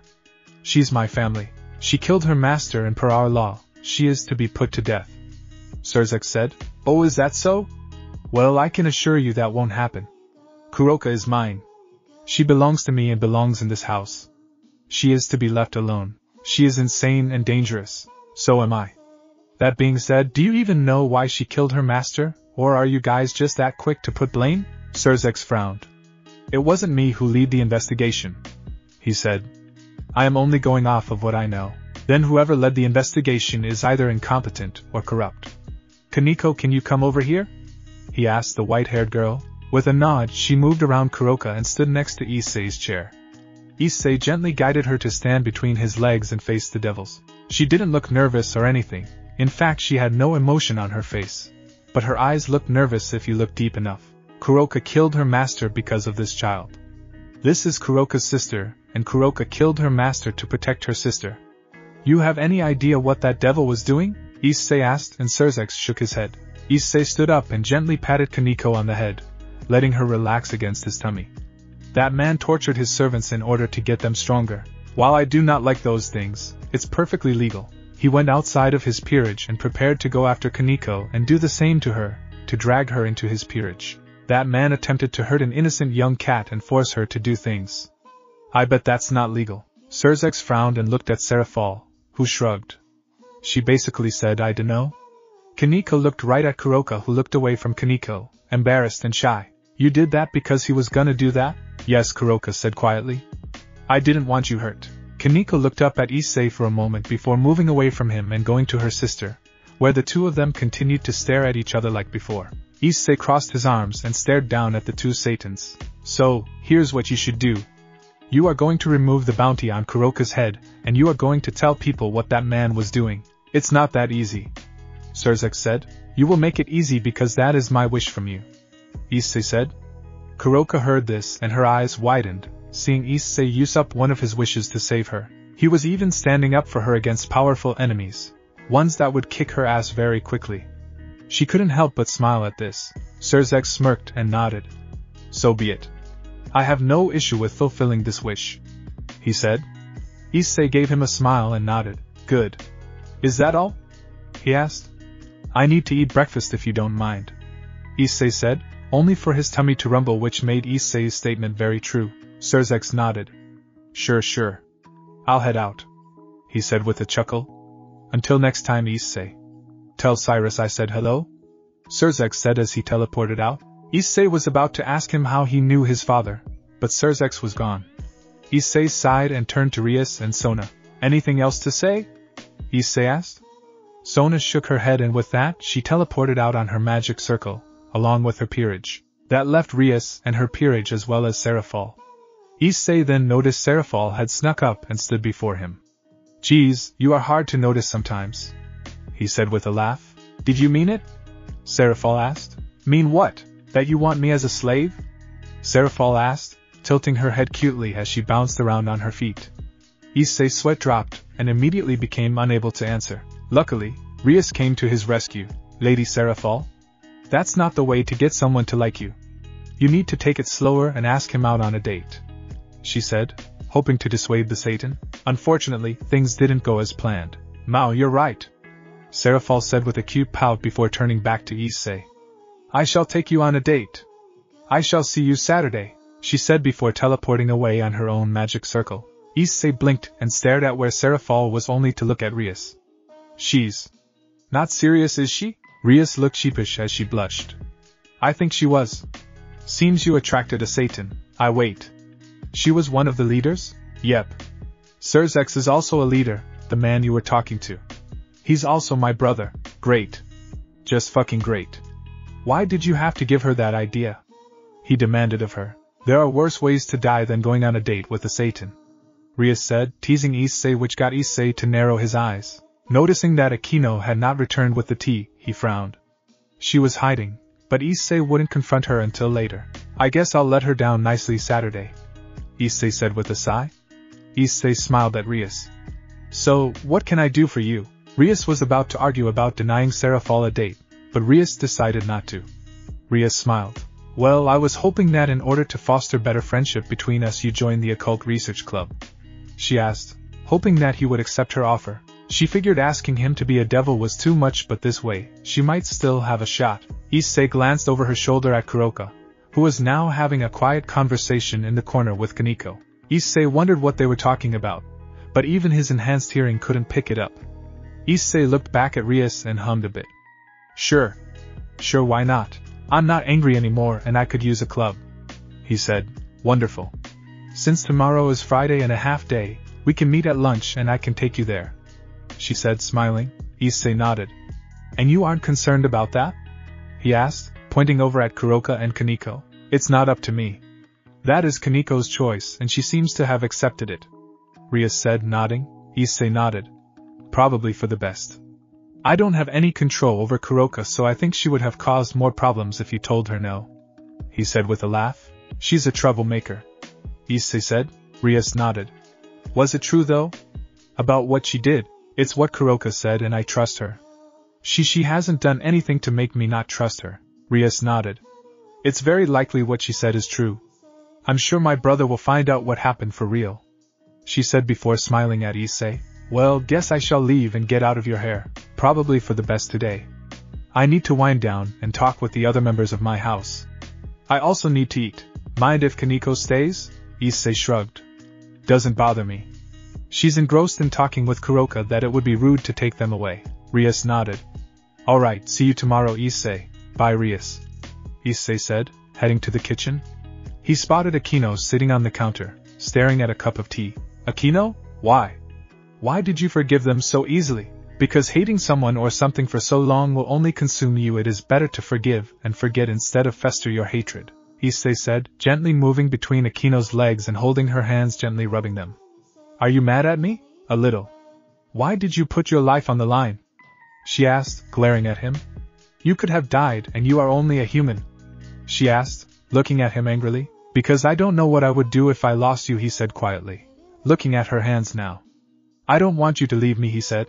Akeno smiled softly and quickly hugged Issei's head to her, holding him tightly to her. Oh, Issei.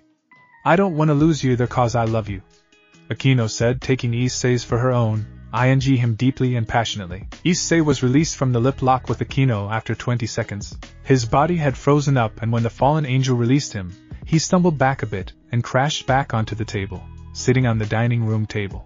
You were serious about the flirting, was? Akeno smiled and climbed off of the counter, hopping onto the tile. Yes, Issei. It was all serious. I fell in love with you a long time ago, she said, climbing onto the table and into Issei's lap, straddling his waist as she pushed him down onto the table, leaning down to his once more. However, it was not to be, as there was two people standing in the doorway to the kitchen. Naya, well, what do we have here? Kuroka asked playfully, her tails swishing behind her. In front of her was Kaneko, who was staring at the pair. What, you two? You weren't joking? Naya, Issei. I have always loved you ever since you were 13. You saved my life and I was attracted to you and it's only grown in time, Naya, Kuroka said, staring down at him while her tails were swishing back and forth in happiness. I thought you were only joking the entire time. You never truly came out and admitted it, because I didn't want to ruin our friendship, Naya. Well, that's not true, Naya. I was waiting until you were older before I made my move, but Akeno seemed to have decided she had enough waiting, Naya haha. Kuroka said with a laugh. Naya, suppose I should thank her. I would have had to wait longer. I was going to wait until your birthday to make my move, but this works fine too, Naya. The cat said with a smile. I'm not entirely sure honestly, but I gave them my word at the time. And I don't go back on my word. Issei said as he fried up some eggs and sausage. Are you sure they won't try to hunt us again? I don't know, but even if they do, I have to give them the benefit of the doubt.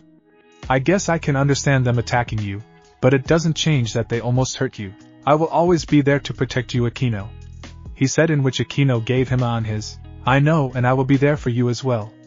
Akeno said, patting his cheek. Well, I trust your judgment and choices. Issei nodded and the pair of them sat down and had a nice breakfast while watching some cartoons. They ate for about half an hour before Issei was pushed out of the kitchen by Akeno, who demanded to let her do the dishes for him since he cooked, so he could go get a shower and get going. Issei had argued many times against her, but when she took out a wooden spoon to whap him upside the head, Issei bolted. Many times had his own mother brandished such a weapon, and it was a fearsome one. Issei climbed the stairs in record time, immediately removing his underwear, which was the only thing he was wearing even at breakfast, before grabbing a new change of underwear and shorts before climbing into the shower, which he turned on to make it nice and hot. He let out a low groan from the pleasure of the hot water on his back, which soothed the muscles on his back which were strained from the eventfulness of the night before. He didn't even notice until there was a sponge on his back. Naya, we really did a number on you, didn't we? Kuroka asked playfully as she scrubbed the somewhat bleeding back of Issei, who had many scratch marks on him which some drew blood. One or two might leave a scar. Oh, we both know it was all you and your damn nails. Issei said with a laugh before turning and enveloping Kuroka in a hug and holding her flush against him as her tails wrapped around his right thigh. His hands held her waist, and her hands were tangled in his hair as she eyed him lovingly. It wasn't rough, but it wasn't gentle. It was passionate. Issei pulled away shortly, and the two lovers would wash each other's backs and fronts. No, they just washed each other, and they both enjoyed themselves doing it, getting even more familiar with the other's bodies. Perhaps even more familiar, as it wasn't in a writhing horny frenzy that they touched and caressed each other. After they had successfully cleaned each other, Kuroka brought Issei down to sit in the tub as the shower poured around them. She laid her head on his shoulder, nuzzling into his neck. Her hands gently pawed at his chest and shoulders, simply wanting to be close to him. Naya, you're not like any man I've ever met, Kuroka said, playful and serious at the same time, which is why her tick wasn't as playful as it usually was. I'm just a human. It's not you being a human, Naya, it's you being a man. She said, ing his neck. You're super kind, and you care for me truly. You don't care that I am an Ikomata or a Nekashu for that matter. You don't care that I am powerful. You see me for who I am, and it means a lot. I love you, Issei, Kuroka said seriously, looking up at Issei with her cute eyes. I love you too, Kuroka. You are very kind yourself. You don't care that I am different. You don't care that I am a human and weaker than you. You see me for me, and that means a lot too, he said, smiling at her before ing her again. They sat there for a few more minutes before Issei stood up, bringing a whining Kuroka with him. He turned off the shower and gave her her own towel before taking his own, drying himself off. After about 10 minutes, the pair got dressed. Issei was wearing a pair of gray track shorts and a gray wife beater, before putting on a pair of gray socks and black shoes. Kuroka didn't have anything to wear other than kimonos, so she just had an arsenal of the same clothing style. But it was just who she was. After Issei got dressed, he turned to give Kuroka only to find her back on the bed, curled up and already fast asleep. Lazy cat, he said, sighing and heading down the stairs. Akeno was tidying up the kitchen, finishing up with the counters. They weren't that messy, but she made sure it was clean and disinfected. She was wearing one of his shirts and a purple thong, smiling at him as he appeared in the kitchen. You be safe, okay?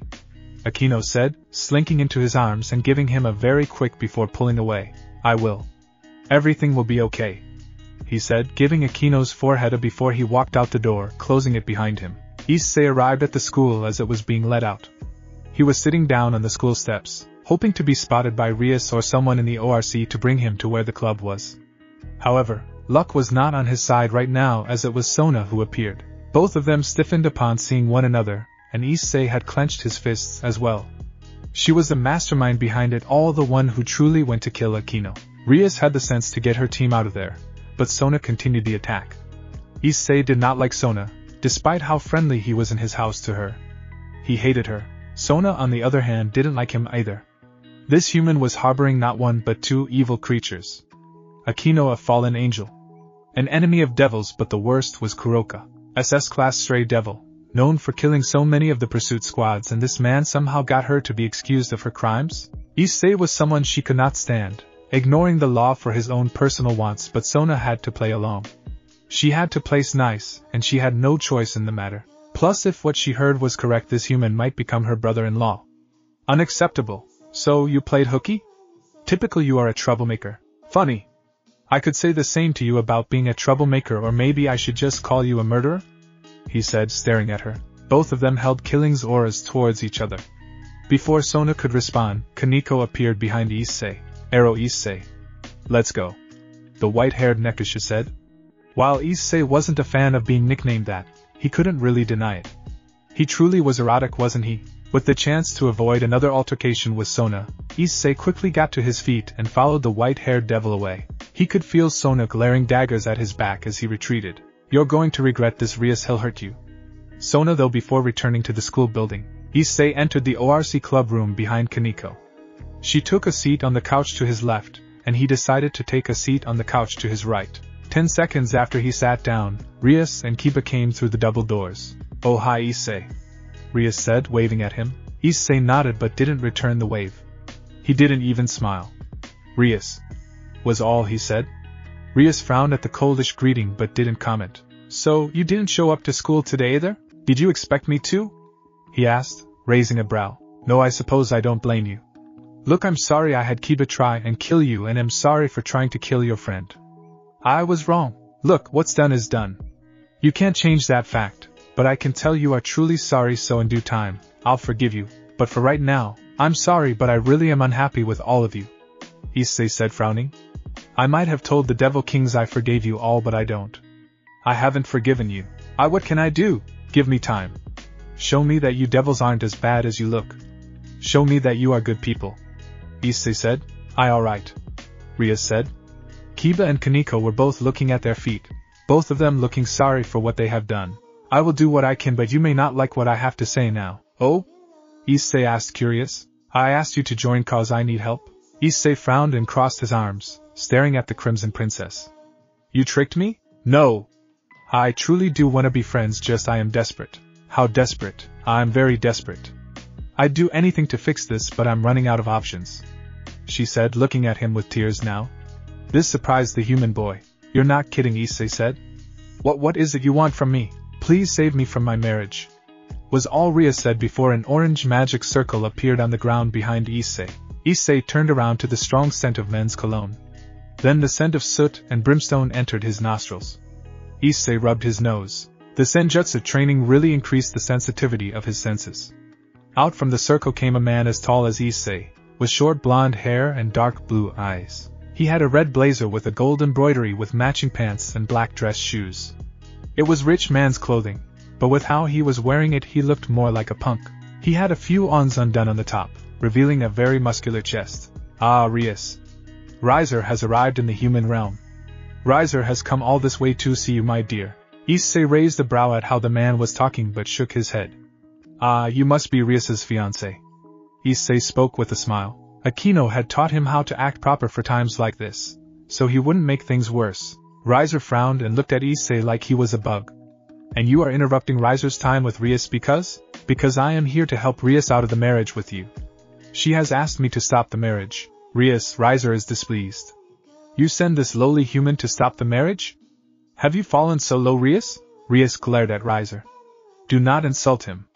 He is more of a man than you. Fuck you. Rias seethed. Riser grinned like a feral animal. Oh my. Such strong feelings for a human. I guess Riser has to crush the human before you in order for you to get the message. Riser is the strongest. Issei frowned. You're a little devil, aren't you? You really think you can win? Riser laughed. I am a phoenix, and like the name implies, we are immortal like the birds. And? You think immortality makes you unable to lose? You really need a reality check. Riser laughed again.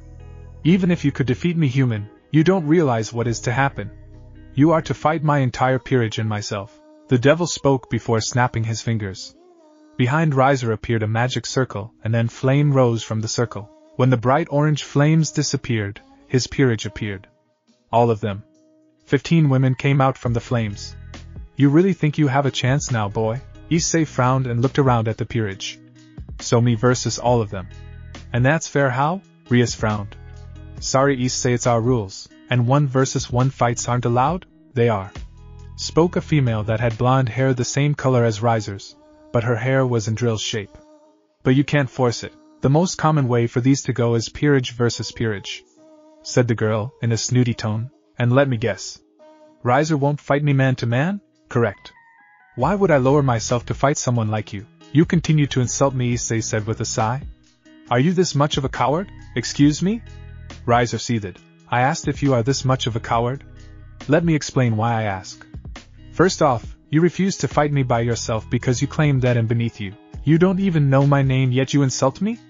That's honestly sad. 2. You assume I don't have a peerage either, so I'd be at a disadvantage. Incorrect. I may not be a devil, but I have people that I have magically sealed with me, so to speak, so this would suffice as a peerage. 3rd, you continue to want Rias as a wife for what fucking reason exactly? She doesn't want to marry you yet you are forcing it upon her? What coward does that to a woman? Issei said, shaking his head. You are an embarrassment, he said before looking at what Issei assumed was Riser's sister. I'm sorry for what you have to put up with. Ravel gave him a small smile before she stopped cause Riser glared at her. You insolent little whelp. I will enjoy destroying you on the battlefield, Riser said, seething in hatred. Issei sighed and was about to say something when the sister spoke up. You insult my brother. Why? I'm not really insulting him. I'm just stating a fact. Just because the truth hurts doesn't mean it's an insult. Your brother, which I am assuming you are siblings, is a coward. Look at what he has done, and what he plans on doing. It's cowardly. She stared at him curiously before Riser spoke up. Ravel. That human is nothing but trash to us. Ravel looked at her brother, and cowed away from her brother's stare. And now you try to make your sister think like you? She is my younger sister, and I will do what is best for my family. Riser glared. Before Issei could respond, a silver circle appeared and out came someone dressed as a maid. Grafia. What are you doing here? Rias asked, concerned. Surzex had some concerns about this. He was concerned that there would be some fighting here and called me in to settle it, which is why if anyone here fights I will personally stop them, Grafia said, staring at Issei and Riser. When given such cold and ominous words from the strongest queen, even Riser would be fearful. Riser said, standing up straight. And you, Issei Hayadu? Are you going to behave? I had no plans on fighting here and now, Issei said. If that's what you wanted to hear, good, Hayadu, Riser said, only to stare at Issei. He can't be. Yes. Issei is the son of Cyrus Hayadu, also known as the Virus. Now then, am I to understand there is to be a raiding game?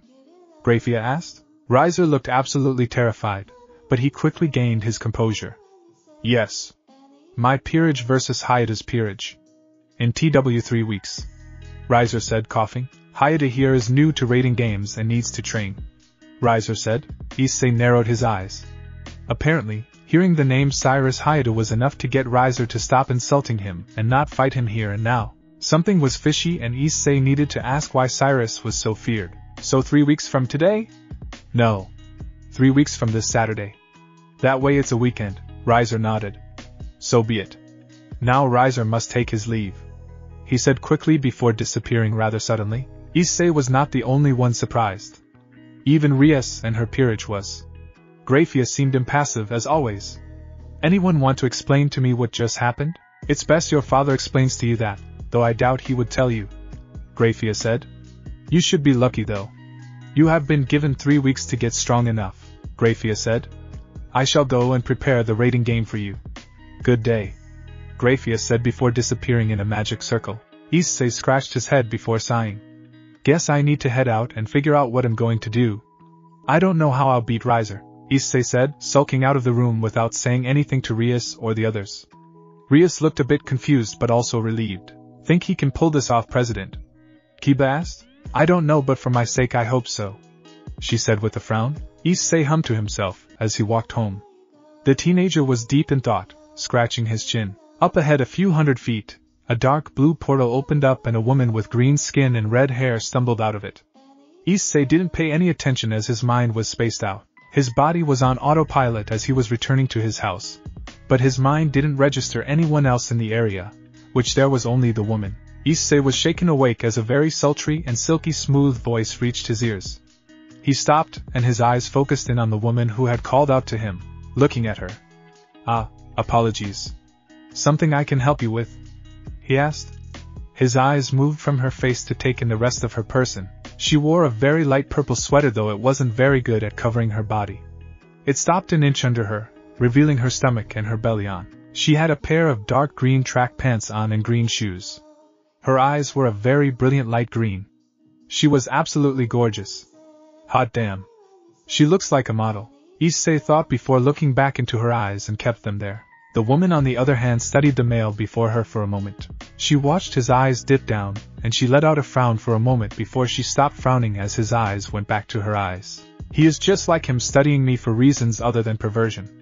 Interesting. I just wanted to know where I am is all, she asked in her sultry tone. You are in Ko, though I'm curious about how you don't know that you're in the middle of the town. I got lost, she said simply. Where is Ko exactly? Do you know where Gotham is? To answer your first question, Ko is in Japan, and it's about 100 miles from Tokyo. As for Gotham, I've never heard of that city, he said with a small smile. If you want, I can see if the library has any information on it. The woman frowned for a split second before moving towards Issei, her smile disarming. Oh, you would do that for me? You are such a good man. I can't help but give you a token of my appreciation, she said, smiling as she hugged Issei's shoulders and leaned in, her puckered. Issei immediately grabbed onto her forehead and pushed her off of him, surprising her with his strength. She was a very strong woman, but she was overpowered. This surprised her cause the man didn't look like he would be that strong. Sorry, but your thanks is enough for me, Issei said. Now shall we get going? The woman narrowed her eyes and clenched her fists. Before Issei could even respond, several vines came from out of the ground and wrapped him up like an anaconda would a deer. Issei gasped in response to the sudden attack upon him, and with plants no less. He looked at the woman who was looking at him like one would look at trash. Seems I underestimated your strength as a man. Guess I will have to do this with force, she said, pulling Issei to him with the vines as if they obeyed her command. Issei panicked for a second before he summoned his power. He immediately began to arc his electricity through his body, which got the vines to also begin to spark. Despite myths, plants conduct electricity. Wood does not. Plants, even trees, have moisture and liquid inside them. They produce their own electricity just like humans and animals do. Vines have water inside them, so they would act like wires. As such, the electricity went through the vines and into the ground, but it forced the vines to convulse and release their prisoner. The woman's eyes went wide and immediately threw out a spinning hook kick, which was a kick that spun around in an 180, generating massive power and aimed at the head or upper parts of the opponent. Issei's head was the prime target, but Issei wasn't a normal fighter. Issei grabbed onto her ankle and held her still as the man stared at her. I think you have underestimated me greatly, Issei said before sending a powerful volt of electricity into her body, getting her to yell out in pain and surprise before Issei released her ankle.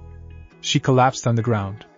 She turned onto her back and attempted to get back up, but she found Issei standing above her before he fell to his knees and sat on her waist, grabbing her forehead with his right hand and aiming his left hand at her for a punch. She immediately covered her face with both arms, but Issei then grabbed both of her wrists and held them to her sides before using his right hand to hold both of her wrists above her head.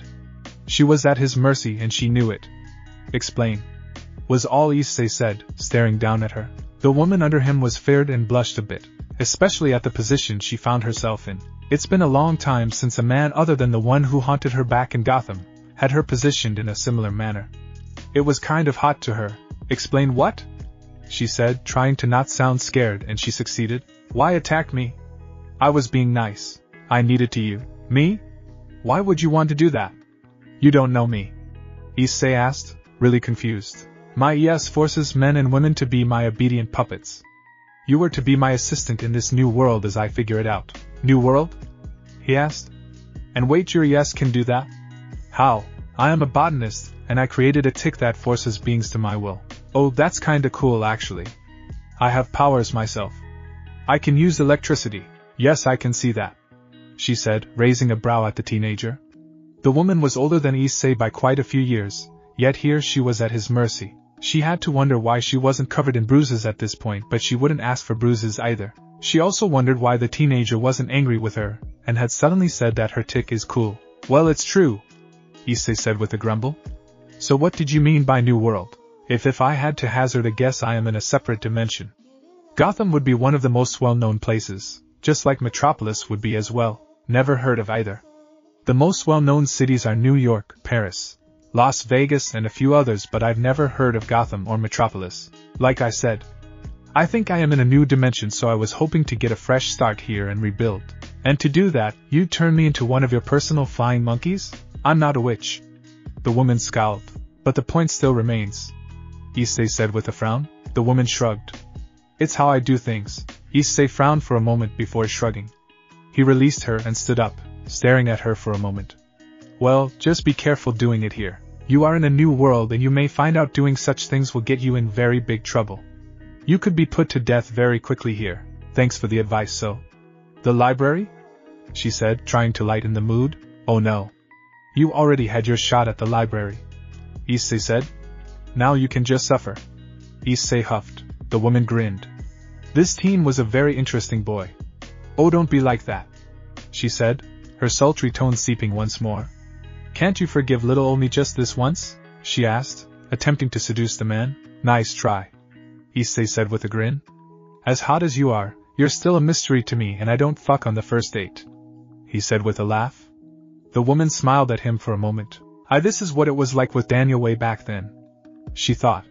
She had a big smile on her face from the memories. Same with her. I wonder if she came with. So what's your name? Issei asked. Poison Ivy, she replied to the teen's question. Is okay, what's your real name? That isn't a name parents give their children, Issei said. That's like calling me Electric Man or the Zapper, she sighed. Pamela Isley. See. Was that so hard? Issei teased. It's an adorable name. Poison Ivy glared at him and Issei just grinned. Let's go, Miss Ivy. You need a place to stay, no? He asked. The woman kept glaring at him.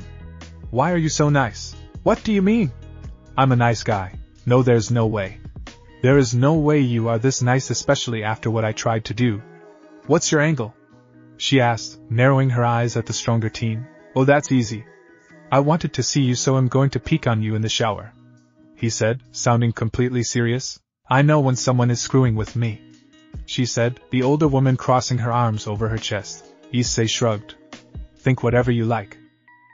Shower cameras, he said, walking off towards his house, not looking back to see if she was following him. The woman continued to glare before she followed the teen. Such a strange boy, she thought as she walked faster to catch up to the teen who was going back into deep thought. Wonder what's on his mind. He's once again spacing out.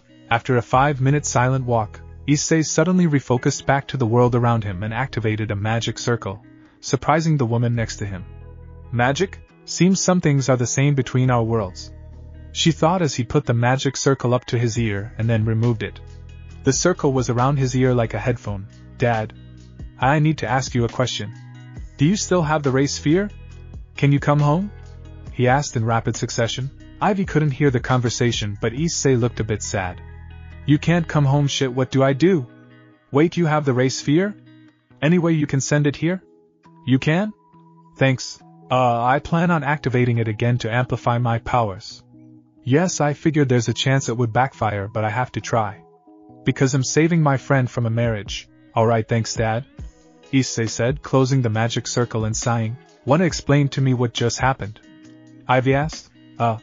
What parts exactly? Well, what was with that circle thingy? It's magic. Magic exists in this dimension. It did in our world too. So, what did you talk about with your father? Well, to make a long story short, I have to save this girl from an arranged marriage, and now I need to reactivate the object that gave me powers, and hopefully, it doesn't kill me. Hopefully it just amplifies my powers. You're risking your life in order to save someone from a marriage? Yep. That is the gist of it. I cannot get stronger from where I am.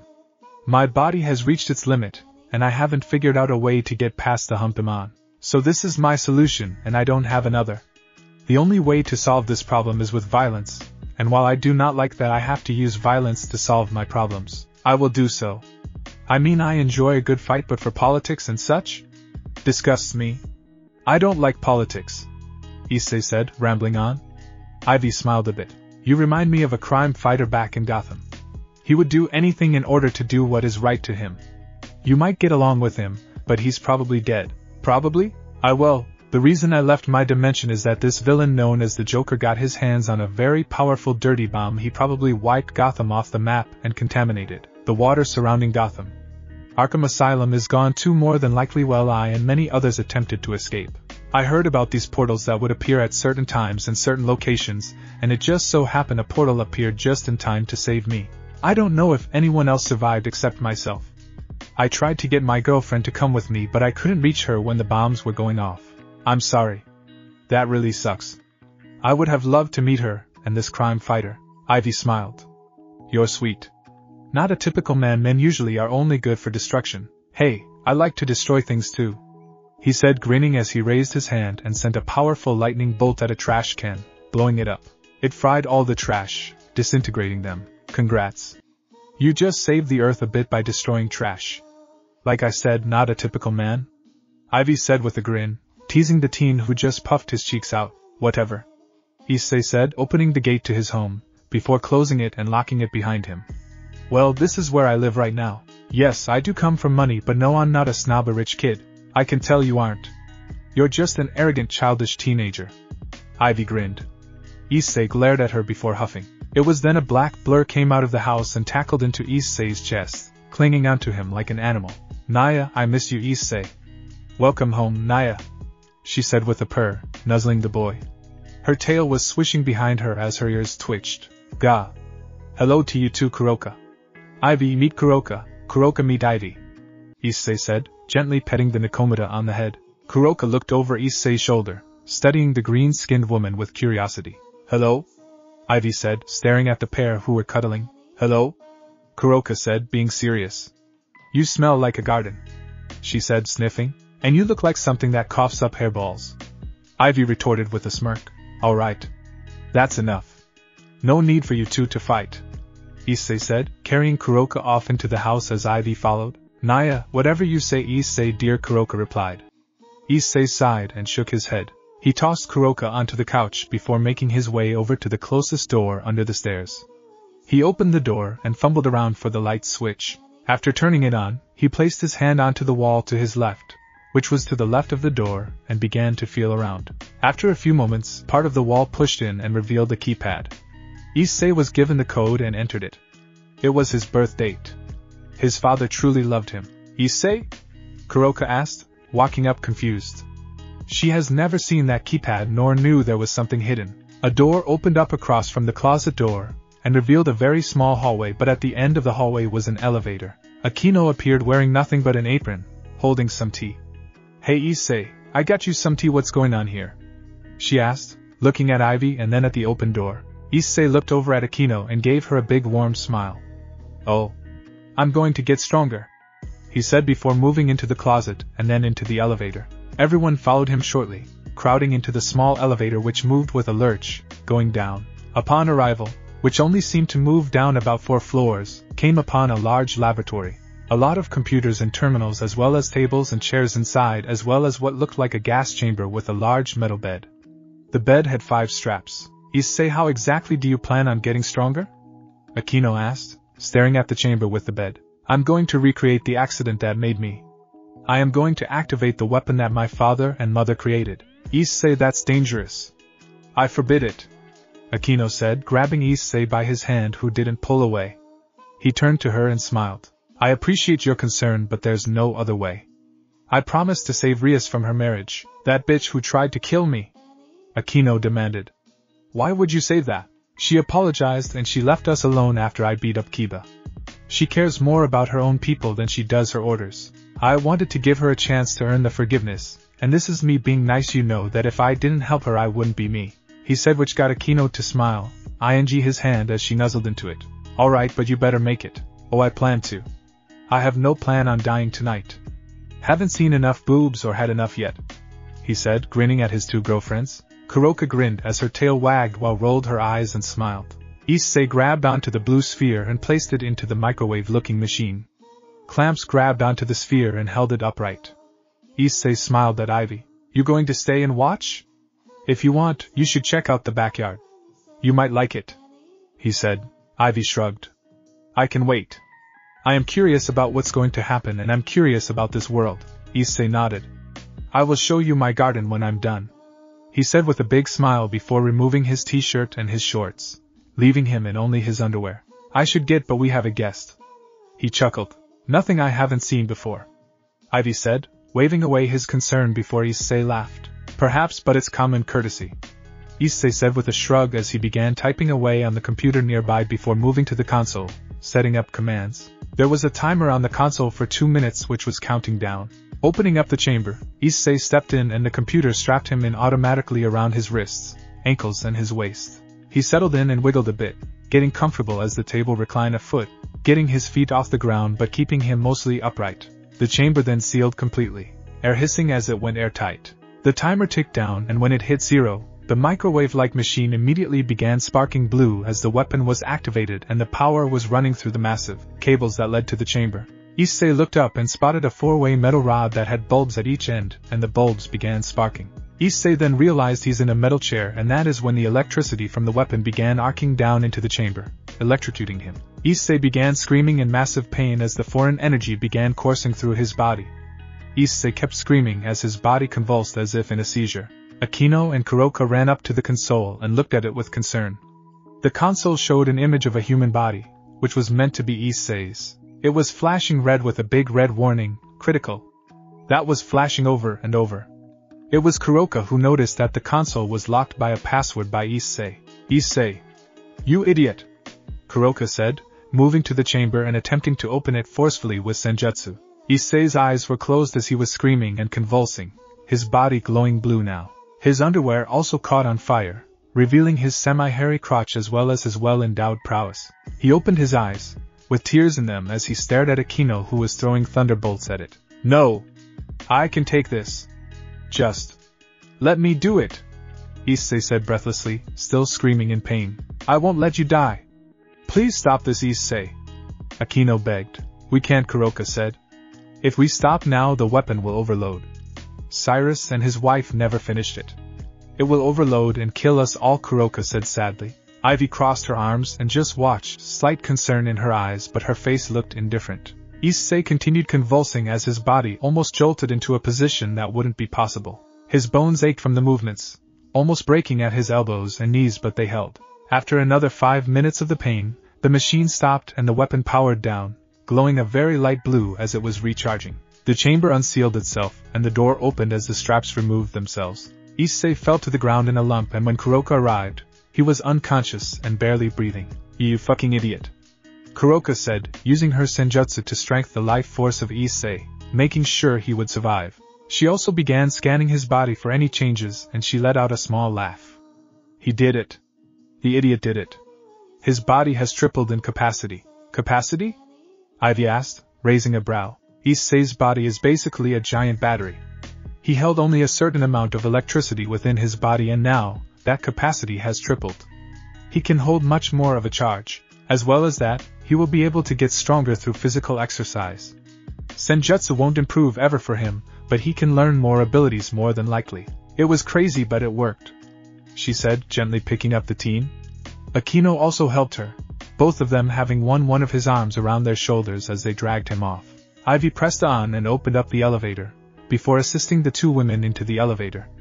Ivy then closed the elevator and sent it up to the main floor. She followed the women into his bedroom and watched as they laid the teen in his bed and covered his body with the sheet, letting him sleep. The two women and Ivy all left the bedroom, going downstairs and into the kitchen where Akeno began making a new batch of tea. So, how did you meet Issei? Kuroka asked, staring at the newcomer. I came through a portal. Issei wasn't paying attention to where he was going. I called out to him. I attempted to him, and then we fought, and then here I am. Kuroka raised a brow and Akeno looked behind her. You fought after trying to him?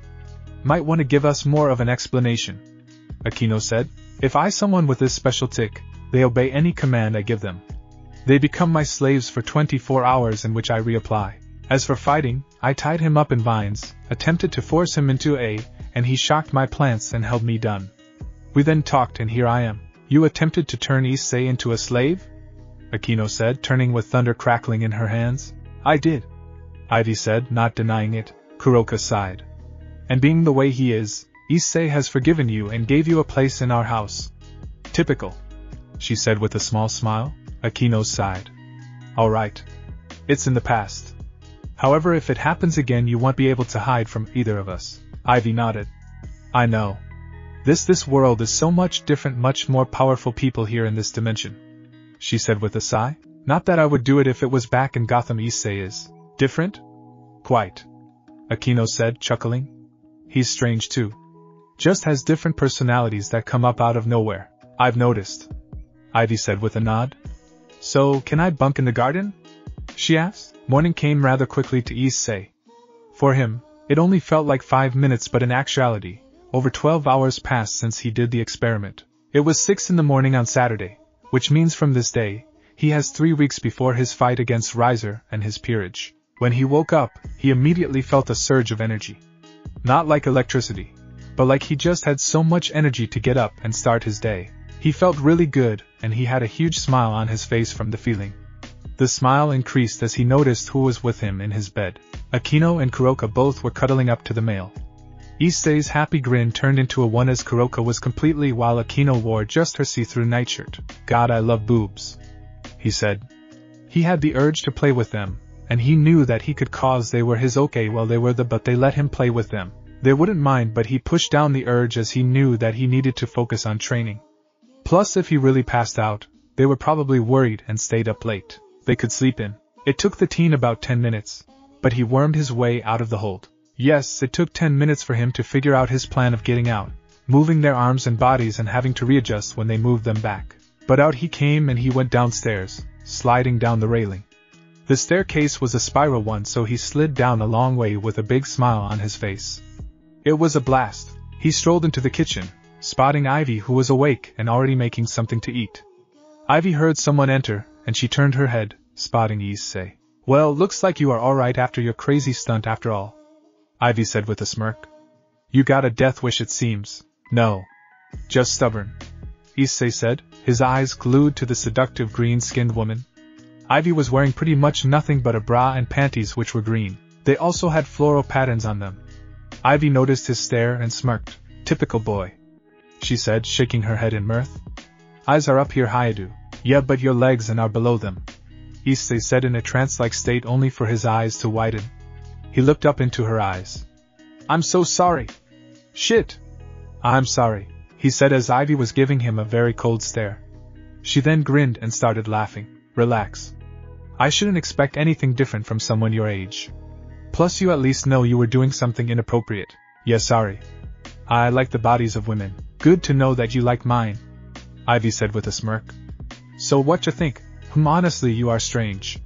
The skin tone, I've never seen someone have it. But considering I was attacked by vines, I am assuming it's because of your affinity with plants, he said as he noticed her look. She seemed sad, but Issei didn't falter. He continued.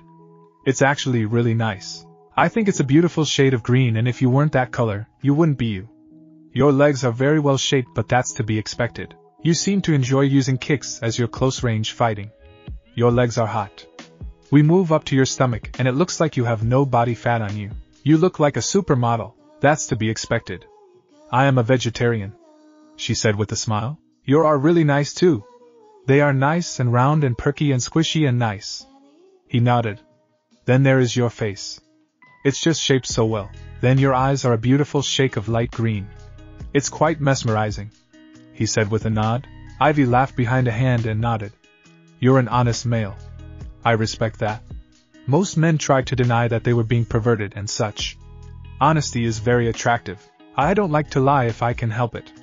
I lie sometimes myself, but I try not to. My father taught me it's best to be honest even if it gets you in trouble, or someone else in trouble, he said with a nod. Respectable. So, about your garden. I am surprised. You don't take me as someone who enjoys gardening. Well, For the most part those plants out there are just for consumption. I have a few flowers that are there for decoration, but I do it to make the edible garden look better. If you come up to my room, I have several plant species you might like. Oh? Inviting this little oil lady up to your room already? Should I wear something comfortable? Ivy teased. Issei blushed and looked away before shaking his head. I'm training to be a chef, so the garden is great for making food here. Ivy nodded. That makes sense. You've really surprised me and I am glad that you did surprise me. So, what do you plan on doing today? Working out to get my body stronger while also working on my fighting skills. That will be for the first week. Next Saturday I will get into training my powers and trying to learn more skills, and the week after that, I don't know yet. I will see how I feel after the second week to see where I might need some improvement, but it's probably training my powers. I should let my body rest for 3 days before the fight. Ivy nodded. Well, I might be able to help you get stronger.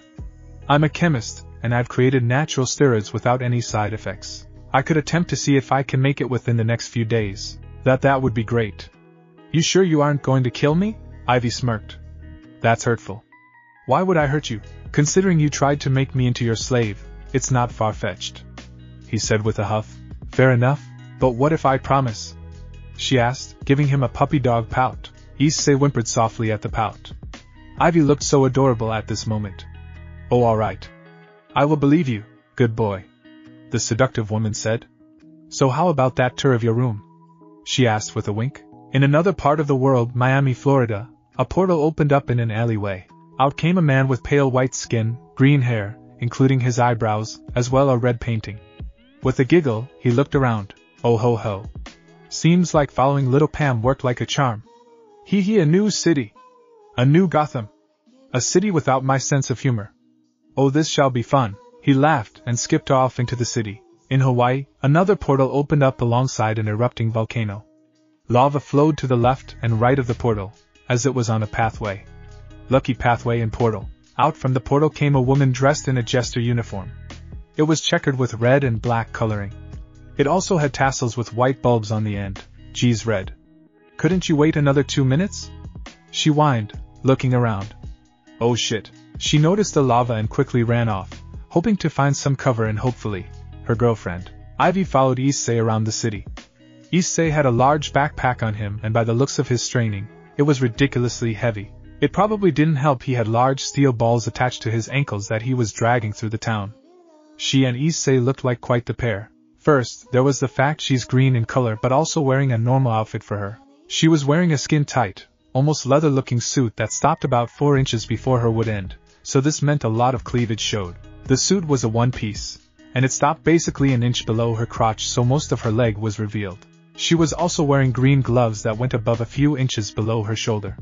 Her outfit was seaweed green. She was wearing a pair of seaweed green boots that was about 6 inches up from her ankles. Then there was Issei in a bright orange t-shirt, a pair of track shorts that were gray and a pair of hiking boots. Issei was also carrying a huge backpack and ankle weights. Very strange to see. So tell me about Gotham. Issei huffed and puffed. What exactly do you want to know? What did you leave there? He asked, groaning. Ivy frowned at the question and looked up at the sky. My girlfriend. Harley Quinn was her name, and she's also another criminal like myself, but I loved her to pieces. I tried to get her to come with me, but I couldn't reach her, so I jumped through the portal without her, she said, a tear going down her face. Issei stopped his moving and turned to look at Ivy. I see. That really sucks, but perhaps she made it after all, Issei said. There has to be more people from Gotham that made it out, and I'm sure Harley read your message and found a portal. Maybe you should put up a wanted ad or something that posts that you are here in Japan but using code names. Like on Carrie's list, he said with a smile. That's actually smart. When we get home we'll do that. I shall assist you, Issei said, starting to move. Now, what else can you tell me? You said you were a criminal, right? What made you say you are a criminal? Did you have any enemies? Ivy sighed. You won't hate me, right? Don't know. Don't think so.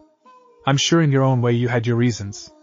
Issei shrugged as they walked along the streets of Kuo. I hope I'm not making a mistake, the woman muttered before gently brushing some of her red hair from over her left eye. I am known as an eco-terrorist. I do things in order to save the environment. I've killed people by turning rich businessmen and women into trees. I've captured parks and murdered rapists, pedophiles and muggers. I increased plant life in these parks and even tried to do so in Gotham. Turning Gotham into a plant utopia. Issei raised a brow. A plant utopia? I actually am curious on what that would be like. I never succeeded, so I couldn't tell you, but I would destroy a lot of city buildings and create buildings out of plant material instead of steel. People would eat more plants and less processed foods. As much as I am a vegetarian, I wouldn't let people not eat meat either. Oh wow. That might be interesting to see, but I am sad to tell you that this world wouldn't accept it either. In our world, people with powers are actually in secret. Not your world where powers seem to be in the open. In our world, we keep it a secret, and if you don't, you are generally put to death. I see. A pity. Not really. You can do whatever you want with my garden and my yard. Make it flourish, he said with a smile. So enemies? There was a man known as Batman in our world. A crime fighter. A lot of fancy tech and toys. He was the enemy of any villain in Gotham, but he wasn't the only enemy. There was also enemies like the Joker. He was a big villain who basically attempted to kill anyone, even villains. The Joker? What is he like? Sadistic. Vile, disgusting. Harley, my girlfriend, used to be his girlfriend. He would beat the living shit out of her, and dump her outside. I'd take care of her, and nurse her back to health only for her to run back, and it would repeat itself. He has a pale white face, like makeup, green hair and blood red tick, so he looks like a clown. Well, if he survived, I would kill him for you too. No hesitation? Simple. If the Joker gets here first, we don't want him just waiting and meeting Harley. So when Harley lands, she will instead sneak off and get to the movies. I see. Smart. I will try. Issei grinned. Thanks, Ivy said after 2 minutes of silence. For everything you've invited me into your home, and now you are helping me reunite with someone I care a lot for, so thanks. Oh. Don't mention it. I have more than enough room here and I like to do good things. I can see that your girlfriends were right, you really are a nice guy. I can see why women would fall for you, Issei sighed. Just because I'm nice? I don't get it, but I won't argue with them. Women always win arguments. I'm aware. Issei grumbled. Well, until the movie, which is at 4 p.m., I will be training. Oh, actually I will be meeting her alone. I don't want you in any danger, just in case the Joker does show up. I will escort Harley here. Deal? Ivy frowned for a few moments before sighing. Yeah, deal. I understand. Just bring her back safely, okay? Will do, he said with a big smile before heading out for his daily training. Unknown to Issei, but he forgot something very important. A certain twin-tailed Woma. Issei had moved into the basement of the house, in the laboratory. The laboratory wasn't just where he was given more power. It had a wide open space for training. His father, apparently, had used this place for his own training. Weightlifting equipment was stored, with a heavy coat of dust over most of it. Issei had some cleaning to do later. In the meantime, with a bright LED clock hanging on the ceiling, he was working out as he waited for the right time to go to the movie theater. He was laying on his back, with his feet being held down by a stationary bar on the ground. He was doing some sit-ups, grunting as he used his abs to lift his body up and then back down, up and down. He had arrived here shortly after talking with Ivy. The clock was reading 1:30 p.m., which meant he had about an hour and a half to kill before he made his move. He wanted to arrive early for his plan to work. He hoped that the plan would work anyway. If not, he'd improvise. Issei heard the elevator ding around 1:40, and out came Ivy, who was eating an apple at this time. I want to come with. She spoke in between bites. No. Issei grunted, lifting himself up again and again and again. He put on a vest that had chains attached to the back, which would give him resistance, as he would have to lift weights when he sat up in his workout. To grunt. Dangerous. Grunt again. You don't understand, the Joker is not just a clown. He's dangerous, Ivy retorted. Issei let out a loud grunt and sat up one last time before he laid down and undid the vest, his chest heaving from the strain. After about 10 seconds, the human looked over at Ivy. So what? I'm now in this life and danger will always be present. He can't be any more dangerous than you, right? I mean, you control plants. The man is a mass murderer. He uses a chemical that is mixed with his own blood. It forces the victim to laugh to death. Their lungs stop working as they can't breathe. Then their faces turn into a permanent smile. I see, and you think this is more dangerous than someone who can probably call a giant killer Venus flytrap that can engulf a building, let alone a person? I'm not buying it. Does he have any superpowers, or is he just homicidal? He has a lot of toys, killer toys. They look kid-friendly but they aren't. Please, I believe you, Ivy, but I can't have him hurt you. Why are you so concerned for my safety? Ivy asked with a slender eyebrow raised. Why can't I be worried over my friends? You and Harley are going to end up living here for the time being, are you not? So, while you are under my roof, you are my family. I will take care of my family. I'm not weak and I don't need your protection. I never said you were weak, but it doesn't mean I can't protect you. Why are you so concerned over me going on my own? Are you worried I won't get Harley? That's part of it, but what if you are wrong and you fail? You need to have some faith in me. Faith goes a long way, Issei said with a smile. But if you really want to go, I'll have to fix my plan to include you. What is your plan?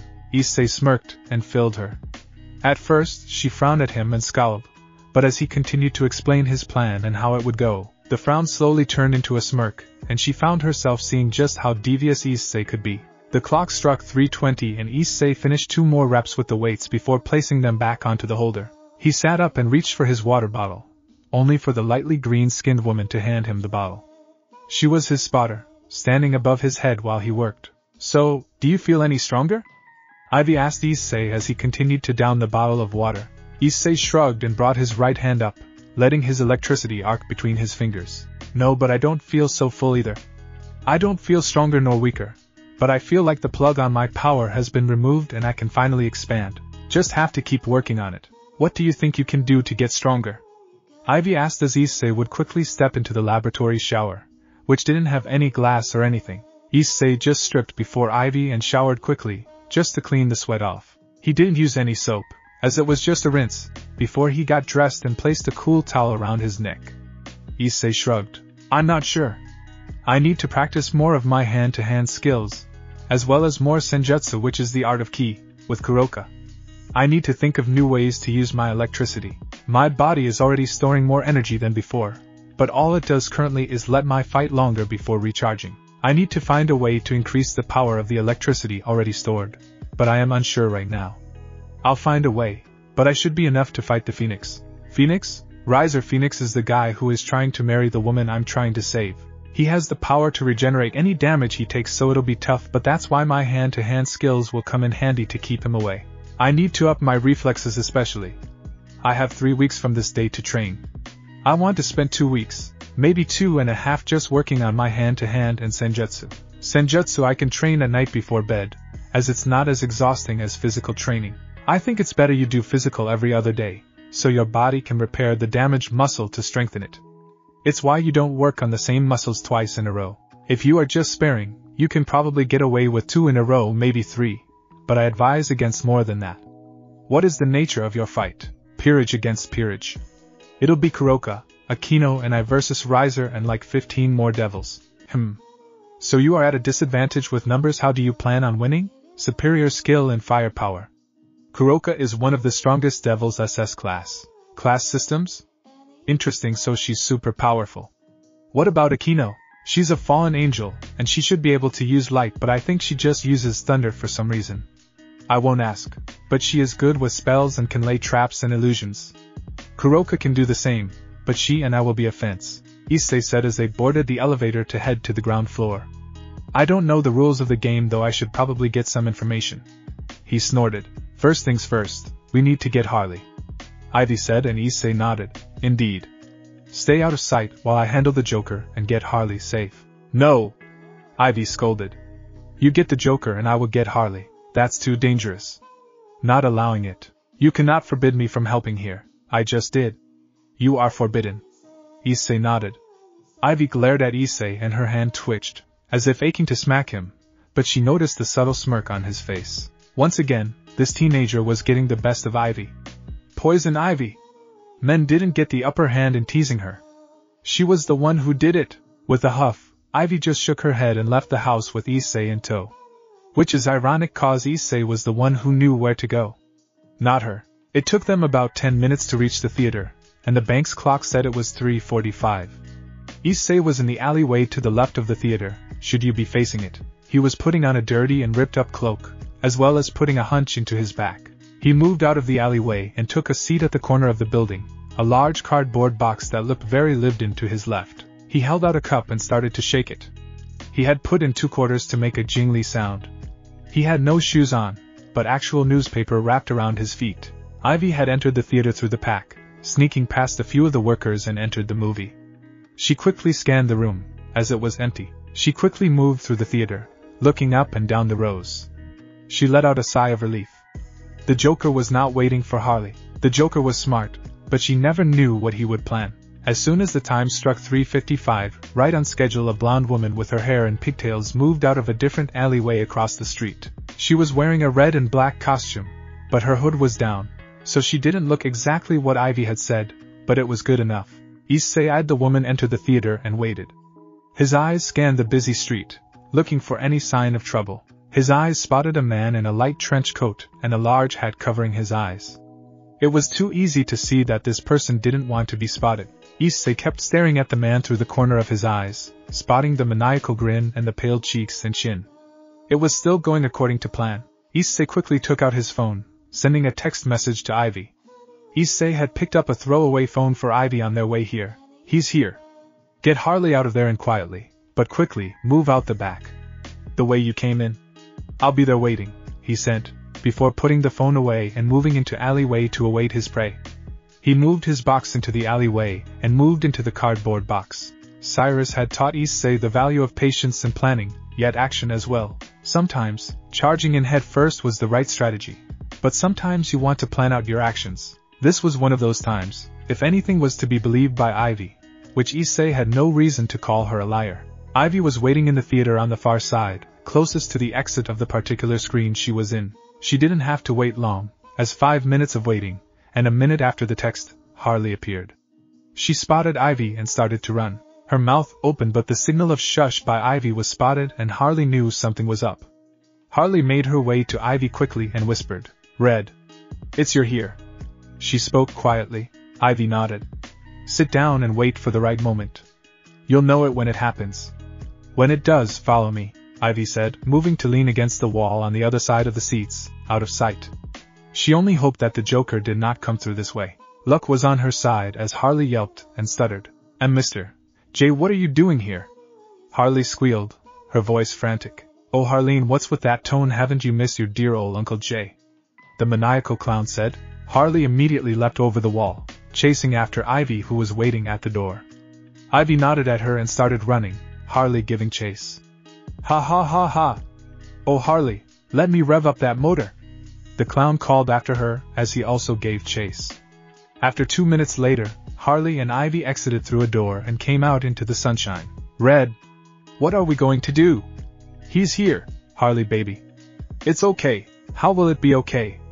It's the Joker." "I know, Mr. J," the Joker teased, coming through the door. He shed his cloak and grinned. "Hello Pammy Whammy. We're all back together, the family. Come and give me a hug," he said with a laugh. "Go to hell, clown." Ivy snarled. Issei was nearby and quickly summoned his senjutsu as soon as he heard all three voices here. He expanded the senjutsu and put up a barrier. TSK, that's not very nice. I think this plant needs a bit of trimming. How about a few feet off the top? He laughed before pulling out a pair of hedge clippers. He pressed it on and it sparked with electricity. As soon as the Joker lunged, a bolt of electricity shot out and grabbed onto the hedge clippers. With a yank, Issei tugged the clippers, spun around and swung the hedge clippers into the clown's face. Smashing into his face with the plastic part, the Joker flew and slammed into the nearby wall as Issei removed the cloak and his newspaper shoes, stepping into his own shoes. "That's not very nice of you, trying to do that." TSK. It wasn't even funny. "Not funny, boy?" the Joker snarled. "I'll show you something funny," the Joker said, pulling out a single Joker's card. He then threw it at Issei, who bent backwards to the left. He reached out and grabbed onto the card, before throwing it back at the Joker, who took the razor-sharp card in the chest. "You child, I'm going to enjoy making a light bulb out of you," the Joker snarled. Issei rolled his eyes as the electricity started to arc over him. "Do you know the difference in temperature of a crematory oven and lightning?" "No?" "Well, it's about 49,000 degrees, Issei said, shooting out a large bolt of lightning from both hands, as he extended them both out at the Joker. Before he could even respond, the clown was struck in the chest as the lightning bolts continually heated up the Joker's body. Here's an interesting factoid. The surface of the sun is roughly 10,000 degrees Fahrenheit, give or take. Lightning can reach up to 50,000, give or take. So this is 5 times the heat, he roared, not that it mattered. Issei shot so much power at the Joker, that the lightning actually burned a hole through the clown's chest. Issei noticed this and stopped his power, only to send another condensed bolt of lightning through the clown's head, placing a big hole where his nose, eyes, and mouth should be. Issei moved over to the fuse box of the theater, and quickly started to drain the power, to recharge himself. After 20 seconds, Issei took a deep breath and stopped arcing the electricity through his body, going back to normal. You two okay? Issei asked, breathing deeply to calm his heart. Yes. Issei, thank you, Ivy said, as she was holding on to her girlfriend. Said girlfriend was staring at the dead body of the Joker, her eyes wide. Did Red? What just happened? I arrived here a day ahead of you, Harley. I think I've been with Issei Hayata here and I told him about the Joker. Issei volunteered to remove him and the Joker is no more. The Joker can no longer haunt you or I, Ivy said, cuddling the woman. Harley stared at the body for a few seconds before she turned her attention to Issei, who had finally turned around and was staring at the pair. Harley's eyes quickly lowered, wandering over the body of the teenager. He's a kid, Harley quipped. Issei narrowed his eyes. I am not a kid. I'm close enough to an adult. My birthday is coming up anyway, old fart. He huffed out, only to smirk at the end. Harley narrowed her eyes. Whatever you say, baby boy, she said smugly, before turning to Ivy. What are we going to do now, Red? We're staying with Issei for the time being. We're in a new dimension. Oh no. I don't think I want this old fart stinking up my house, Issei said, placing his hands into his light jacket. I suppose I could find her a retirement home nearby. Issei continued. Look, pal, Ivy is my girlfriend and where she goes, I go. Harley replied. Is she normally this clueless when someone is screwing with her? Issei said with a snicker. Hey. I am not clueless. I am just innocent. The snort that came from Ivy said that was a lie. Yeah, well, you can bunk with Ivy in the garden. But I want a bead, she whined, stomping her feet. Stop being such a child, Ivy said, playfully smacking her on the arm. I should have a room available, Issei said with a shrug. Let's go home, Issei said, expanding the barrier a bit more and leaving the alley. After they left the barrier, he took it down, leaving the body of the Joker to rot until someone found it. Issei was about 4 yards ahead of the two lovebirds. Issei had finished telling Harley a bit more about this world, and she realized she found herself in a very strange dimension, one where she doesn't even rank as much as she did back in Gotham. She was very much alone with Ivy. He is kind of cute, Harley whispered to Ivy. Issei was out of earshot. While he did have powers, his was still human. Ivy gave a pointed stare to Harley. What? He is. Tell me you haven't noticed his body. What are you thinking about, Harley? She whispered with a note of warning in her voice. I'm just saying, am I not good enough any more of you, Harley? Is that what this is about? Do you just want to get him in the sack? I'm just saying that I don't know this world very well. We don't know this world.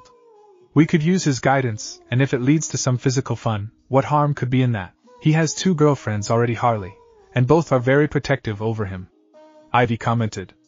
Though if they went that far to share him, they probably share him with others, she continued. If you are upset, you can tell me, Red. You can tell me everything, Harley said. Ivy just shrugged. I'm not upset. Just very much confused why you seem to dislike him in the alley and now you want to jump him. Harley smiled and shrugged. A girl can change her mind. Harley giggled. Ivy rolled her eyes, but smiled as she hugged the blonde woman closer to her side. Their life have started anew, this time in Kwa. Thanks for watching this video.